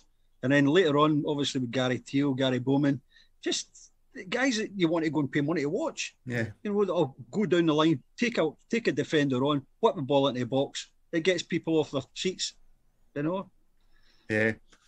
Yeah. And again, just as you mentioned that, it's that game against Hamilton Accies, I recall, we were getting beat 2-0, and you come on as a sub. Is that right? It was you and Davy? Well, it was seemingly the oldest bench in Scottish football history. It was myself, Bummer Harris, and David Cooper on the bench. I think it was about 109 between us. I recall that. I was talking to somebody recently about it. I recall that I'd been out for about 8 months with a torn stomach muscle, and it was horrible. I couldn't get rid of it. Went to Lillis Hall, couldn't treat me, and it was so frustrating. And so Thursday night we were at training, and Brian said, "How you feeling?" I said, "Oh, I'm feeling a lot better. I'll put you on the bench." "No, I'll maybe start you on Saturday."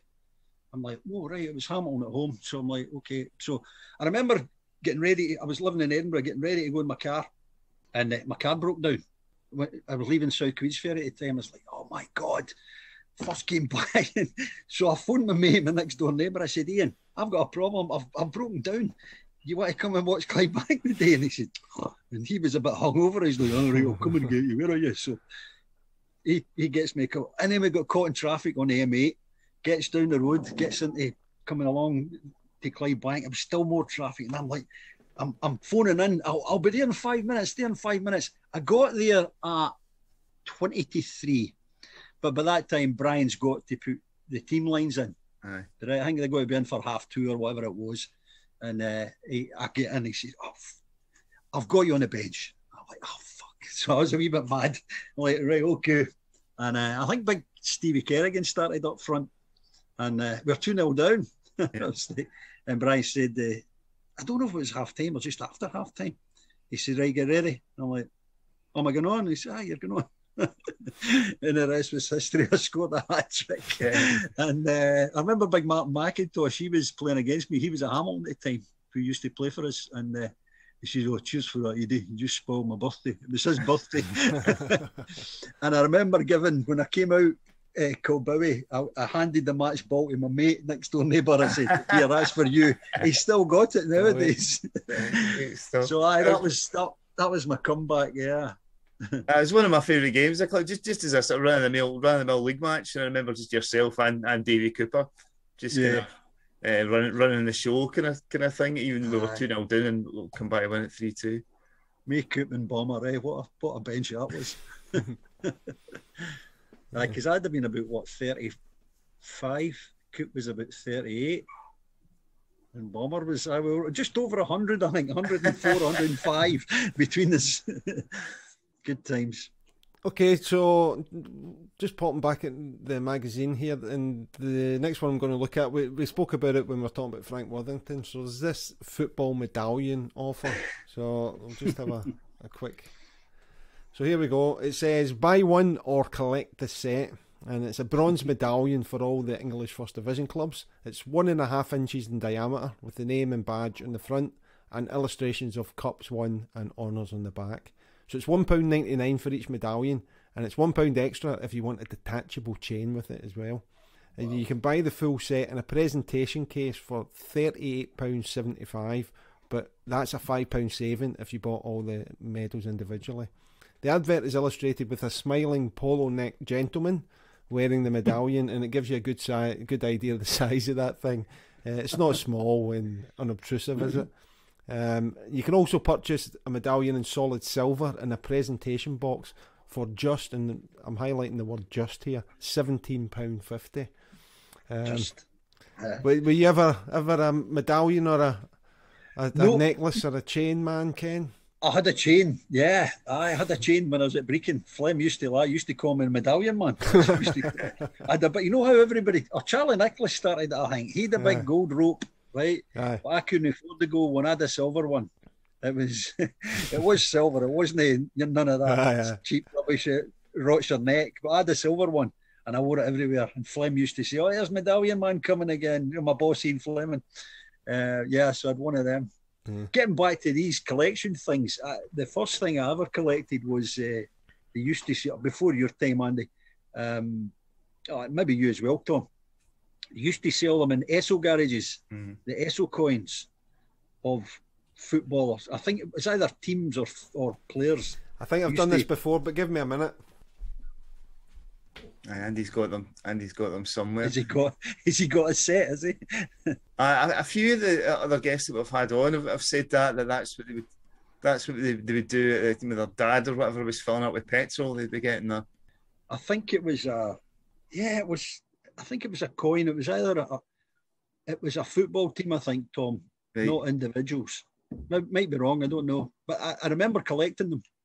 And then the other ones were later on was the Panini stickers. I remember them. Yeah, I think I was in them with a moustache. And you might have that as well.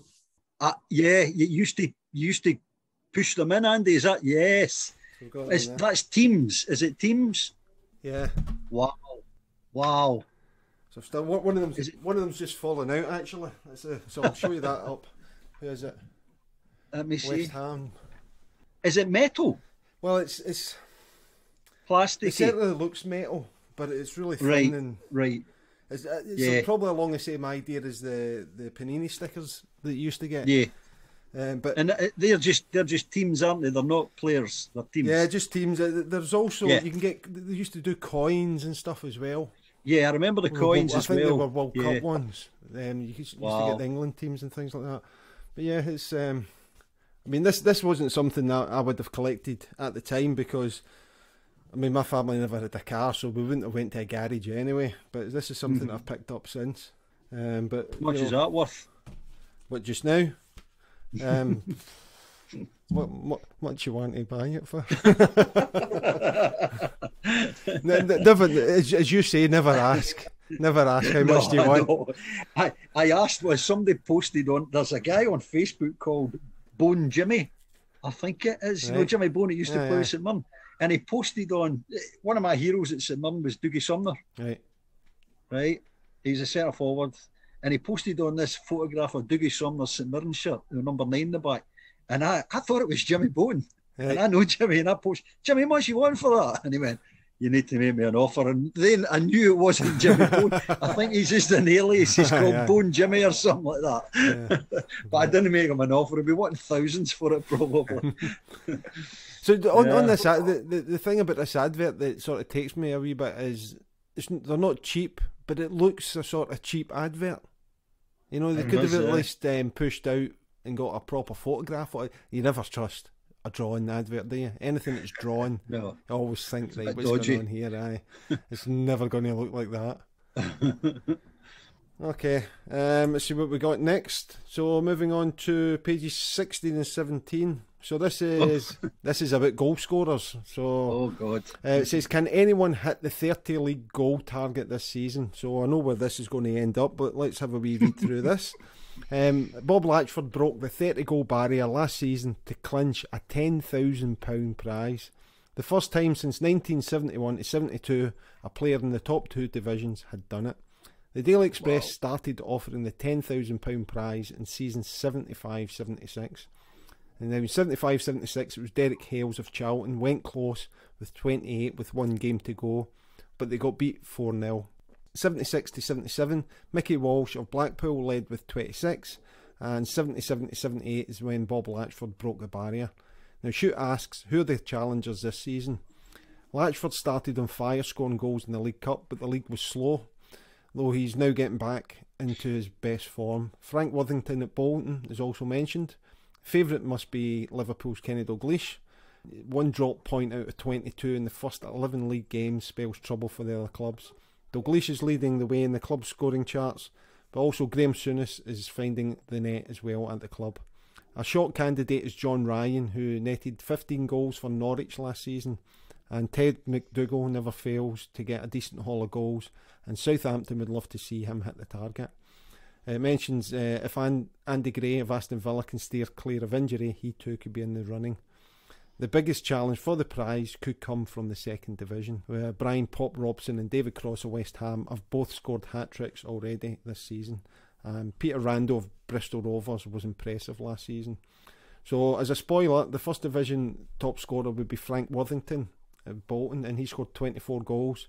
And second division was Pop Robson, or Brian Robson, West Ham United, and 24 goals as well. So it wasn't actually won that season. But I mean, we just look at that fight. £10,000 back in 75-76.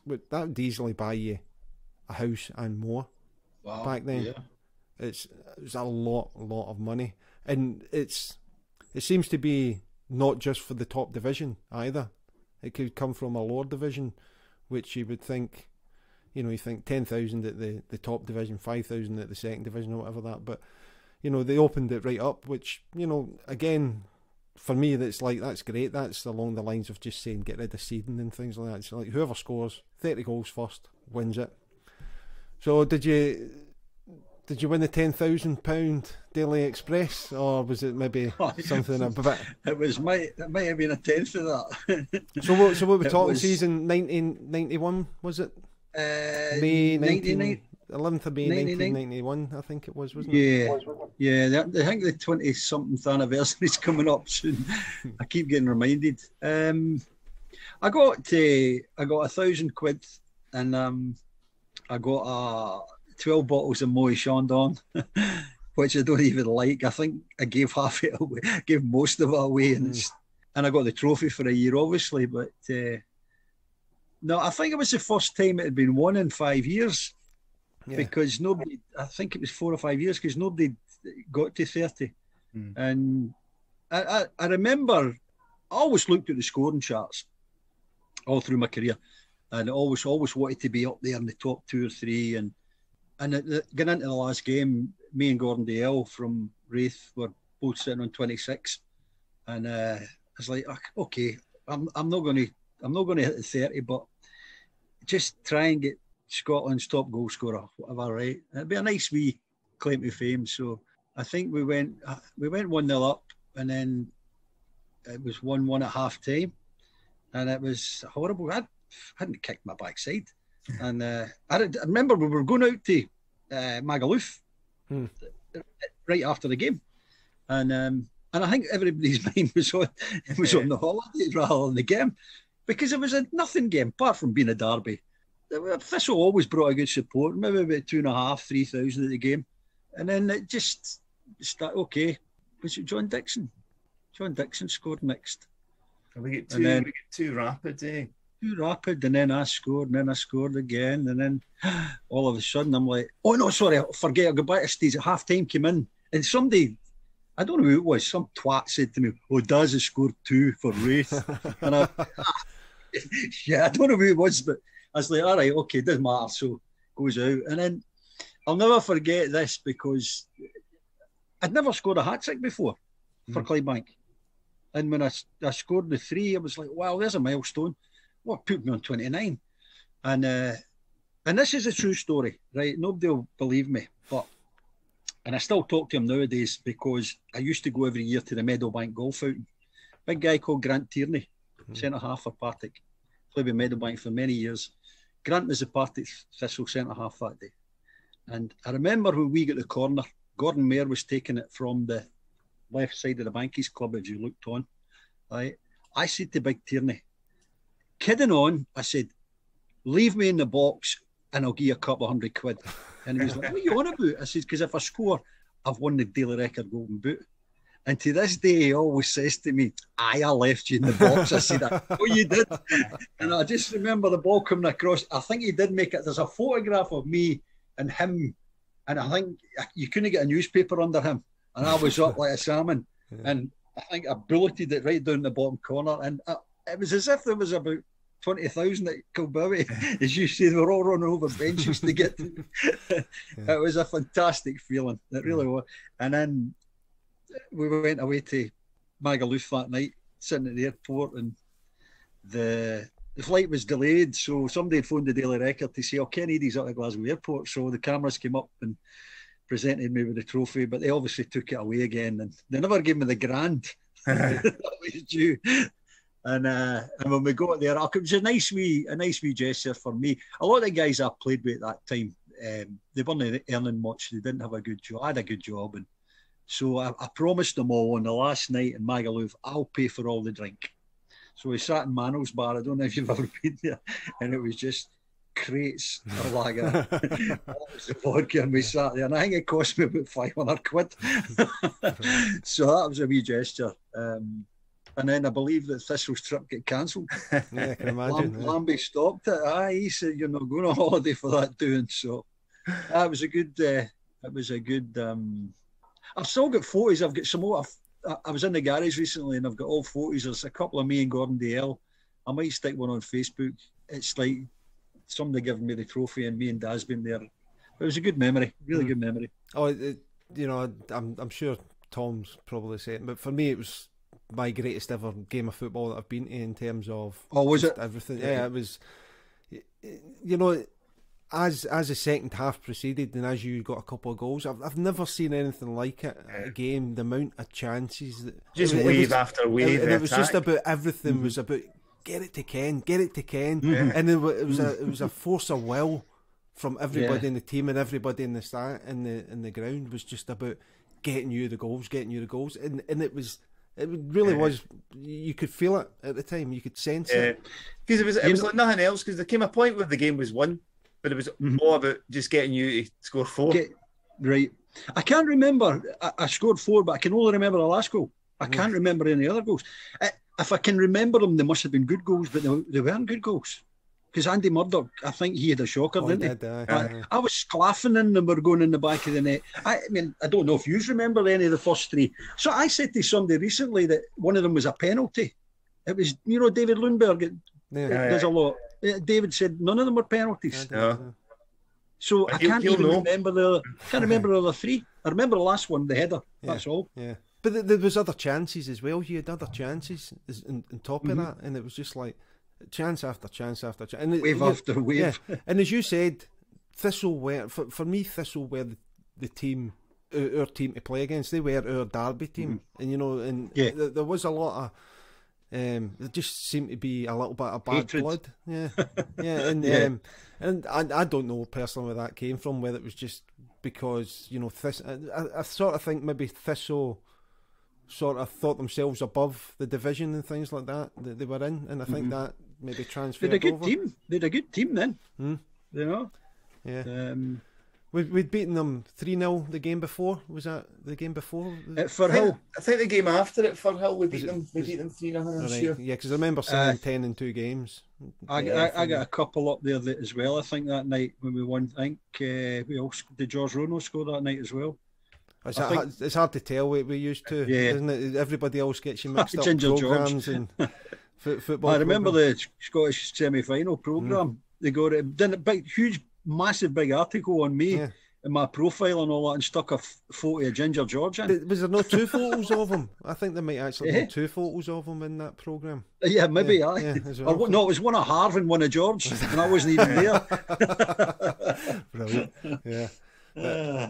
Excellent. Well, I love the idea of ruining Partick Thistle's end of season holiday as well, so well done for that. I'm sure. I believe they're going to be printing new T-shirts, with the 7-1 on it. Yeah. I seen. I think Tom Coyle's going to be in charge of it. They're trying to resurrect it because everybody's looking. Has anybody got the original print? Blah blah blah. I've still got mine in my drawer through there. I think it was Tam that done the original one. Was it Tam that did it? Was it? I think so. Because he was selling. Because I bought one. He was selling them a few years ago in a reprint. But this is the 30th anniversary coming up next month. Is it? Wow. Gee whiz. Very. So just briefly, just looking at the 2 teams then. So Thistle's team was Andy Murdoch, Graham Robertson, Paul McLaughlin, Jim Duffy, Gordon Ray, Grant Tierney, Sammy Johnson, Declan Roach, Colin McGlashan, Bobby Law and John Buckley. And the Bankies team, Billy Spence, John Traynor, Jim Roger, Brian Smith, Sean Sweeney, Brian Wright, Paul Harvey, Alan Lansdowne, Ken Eadie, Henry Templeton, Gordon Mayer. See, I think Gordon Mayer was instrumental that day, and probably he was. I never saw the 7-1 against Morton as well, but I think he was as well. But when he was on fire, when he was unplayable, brilliant, unplayable. I used to pick him up. I used to give him the lofty training. Gordon was a great lad. I don't know where he is. Is he still alive? The last we heard, it's a bit he was working in a superstore or something like that. Was that right, Tom? Was that? I don't know. Yeah. Right. Yeah. Because there's a couple that I used to play with. I came across and I didn't realise, but they passed away. I know Tom Spence. Right. Played left back. Yeah, I'd heard that. Tom's gone. And. Brian that played at the back on that game. Brian Smith. Brian Smith's no longer with us. Okay. Is that right? I couldn't tell you. I'm pretty sure I heard that. I might be wrong, but I know one is Tom Spence. But no, getting back to Gordon. Gordon was Gordon, as you say, when he was on fire, he was unplayable. Unplayable. Yeah. And I've always said that about him. It's like. It's wingers, isn't it? You know early on if they're up for it or not. If the first time they go past somebody, generally, if it works, then you think, okay, it's a confidence thing with them, isn't it? Aye. I couldn't remember Duff playing that game. Jim Duffy was playing. God, I used to have a hard time against Duff, but he'd obviously he'd an off day that day. Yeah. That result obviously overshadowed another big game that was taking place in Glasgow that day as well, if you remember that game. Rangers beat Aberdeen 2-0 to clinch the league in the last game of the season. Right. And I went home thinking that we would see highlights of the Clydebank game. What was I thinking? There's absolutely no video footage of that game anywhere, Andy, I don't think. Somebody had it, but they only had the first half. That was what I heard. Really? Maybe they gave up and went, I'm going home. Yeah. This is the Holy Grail. This is the Holy Grail. What a shame. This rumours... because I've got all the footage of the St Mirren 3-2 game, the Airdrie 2-0 game, even my testimonial. I got it done professionally. The testimony. It cost me a lot of money to get it done, but unfortunately, I've had a word with, is it Colin Cameron? Yeah. I had a word with Colin before I came over here. I got it transferred from VHS onto a DVD, and I got a nice box made up. It was a local guy that was doing them, and he was charging me, well, for one, I think he charged me about a tenner to flip it over onto CD. And I remember speaking to, just putting it out there to Tom Coyle and Colin Cameron. Do you think anybody would be interested in these? I would love someone, there is no commentary on it. Yeah. All you hear is the crowd noise. There's no commentary on it. I'd love somebody to be able to grab that and take it and put commentary into it. And then it would probably be more appealing to people. Yeah. And I did mention the fact that if I can get it, if we got it done cheaply enough and nearer Christmas, I don't know if any of you can get somebody to take it up and I could send you it, whatever. But just to get it done as it'd be a nice wee Christmas present for somebody. Yeah. You know, if it was priced enough, and what I would do, I would donate some of it towards the club as well. Yeah. I mentioned that, but nobody's ever came back to me. So I've got the original there. And it's the last ever game at Clydebank. I think we could run with that, Tommy. I think. Absolutely. See what you can come up with, because I've still got it there, and I would trust you if I give you it. Then we could maybe get something done straight on the internet. Yeah, I know. YouTube, no, YouTube. What's it called?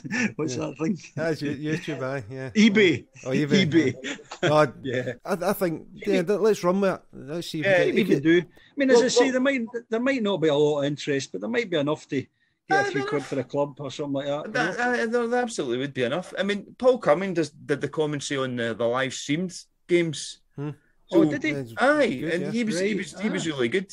And I think they could look to do that, do a sort of retro commentary. You get that sometimes in ESPN. You'll see games for the 70s or something, and it's obviously a modern day commentary version of it. Yeah, they're doing. So just another option is you could maybe get 10-minute clips and get different commentators. You know, try and get Archie McPherson to do 10 minutes and things like that. Or you could do sort of a director's cut. So you can get yourself and some of the players who have played and just sort of talk through the game and do that as well as a sort of director's cut. Oh, you're right, I'm with you. Yeah. So yeah. I could definitely do something. Yeah. Because a few comedy clips in it we could put in anyway, because I remember Coisty, he got through that night, and I remember when I couldn't hit a barn door with a shovel. I was missing everything, and I think it was after he scored the second one, back to take centre, and he said, "Hey, big man, your boots are in the wrong feet tonight, are they?" And then Gary Bowman slung a crossing and a header in the top corner, and I went back to the centre and I went, "I don't need boots on my head, Coisty." It's great fun. But that was a good game. I enjoyed it because it was very competitive, because they needed the work. They were playing the Scottish Cup final the following week, and that was a free weekend for them, so they had to get some work in. And all these guys were playing for a place in the final. Yeah, right. But what a turnout, what starting 11 they had. Gee whiz. Loudrops, Gascoignes, Gough, Gorham, Stuart McCall, could go on and on. Gordon Jury. It's just like unbelievable. I'm just pulling the team sheet up here. Alec Cleland, I think, played as well. Yeah. John Brune. So the Rangers team was Andy Gorham, Trevor Stephen, Alex Cleland, Richard Gough, Alan McLaren, John Brown, Gordon Jury, Paul Gascoigne, Ali McCoy, Stuart McCall, Brian Laudrup, Ian Durant, and Lee Robertson. That's the subs. Barry Ferguson and Gordon Pettick were on the bench as well. Gordon Pettick, that's not far off a full strength team. Aye, that's a proper full team. Yeah.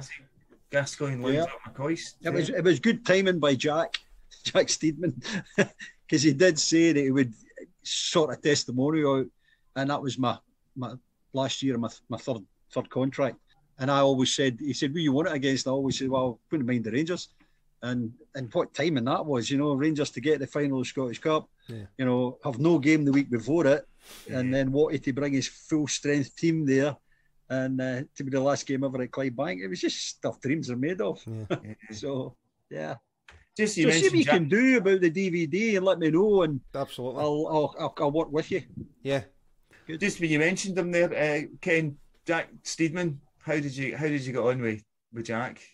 Years ago. I was like he was like my second dad, to be fair. I was there that long, and funny enough, believe it or not, Andrew Steedman's over here and Ian's over here, right? And they've invited me up to their coaching schools in North Carolina in the summer, and he said, "I'll put you to work if you want." So it's like, so I said, "Right, give me your old man. Is your old man still alive?" "Yeah, of course he is." "Oh yeah, he's still got his marbles and all that." I said, "Give me his phone number." I phoned him last week, right? And I kidded on his own call. "Hi, is that Mr. Steedman?" Right? He went, "Yeah." I said, "How's it going?" "Who's that?" And he sounded the exact same. And I said, it's Only Coyle here."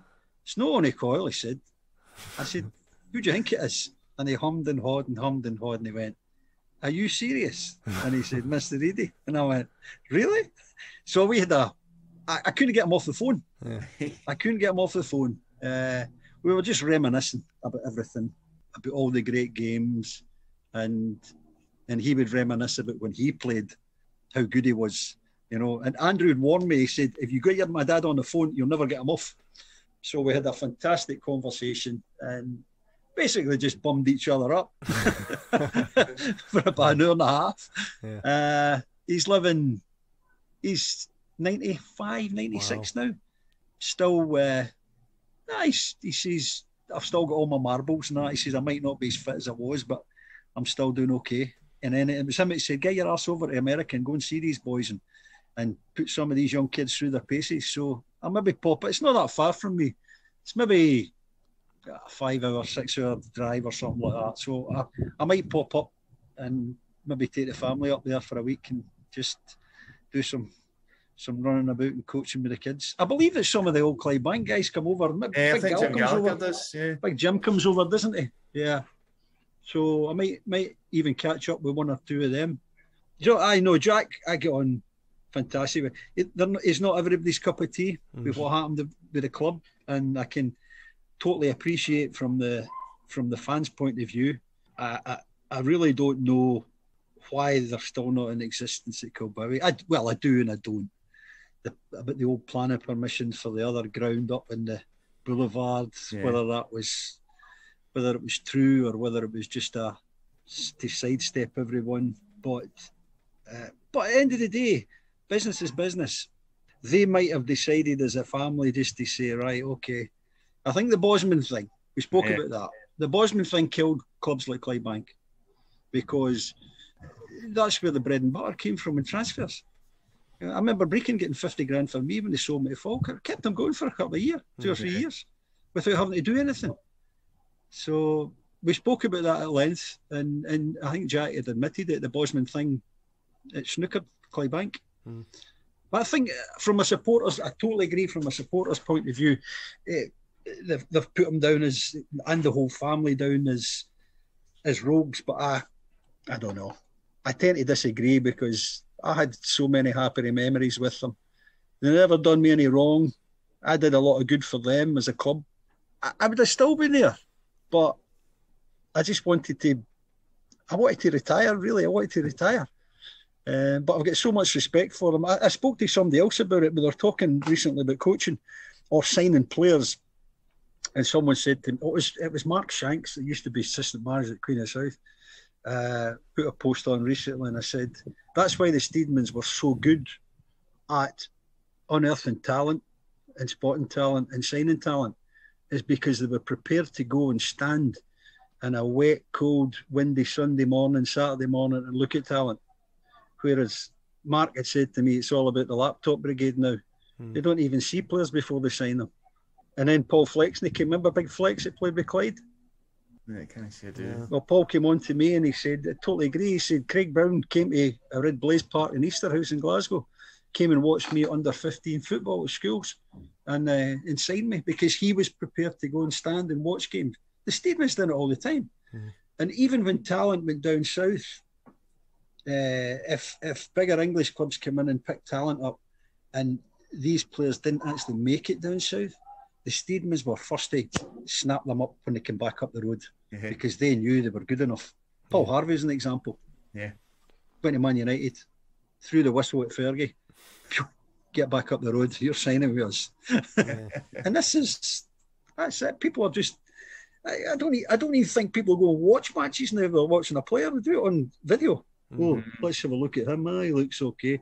What did they do for the other 65 minutes? You know what I mean? It's like, so, but sorry, digress. Getting back to Jack. Full respect for him. And I think he'd the same for me. Never had any run-ins, apart from when I get sent off in the quarter-finals of Scottish against Stirling Albion for headbutting a guy. But that was the only fallout I ever had with him. Yeah, glad to see he's still alive and he's still got his marbles. And no doubt I'll talk to him again soon. Good health to him. Good health to him.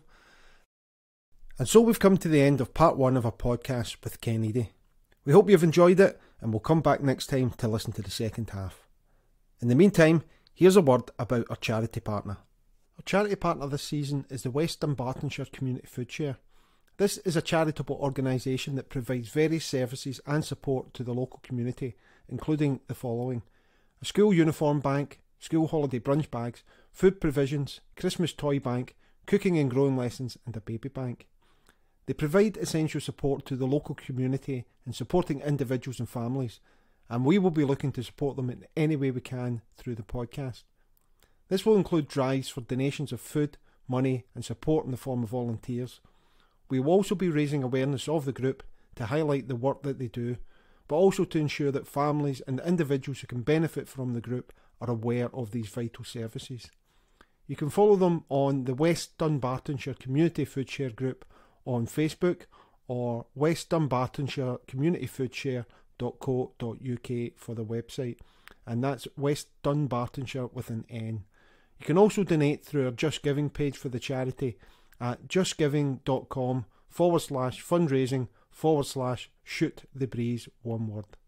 Also keep an eye on our Twitter accounts at shoottb_podcast and at Scott's Footy Cards for updates and news on our charity partner. We'd like to say a special thank you to Pete Wiley of the Mighty Wah for the use of the Story of the Blues in the music for our show. You can catch up with Pete on petewiley.co.uk, where you can check out the details of upcoming gigs and new music. We'd also like to thank our producer Diane Jardin for her great work and support on the podcast. Please check out transmissionroom.co.uk, where you can book music recording and rehearsal facilities in Clydebank. Thank you again to our guest Ken Eadie, and for Tom, as always, being Tom. And thanks to you for listening. Please share the podcast among your friends, subscribe to the show, and check out our YouTube channel. Until the next time, let's shoot the breeze.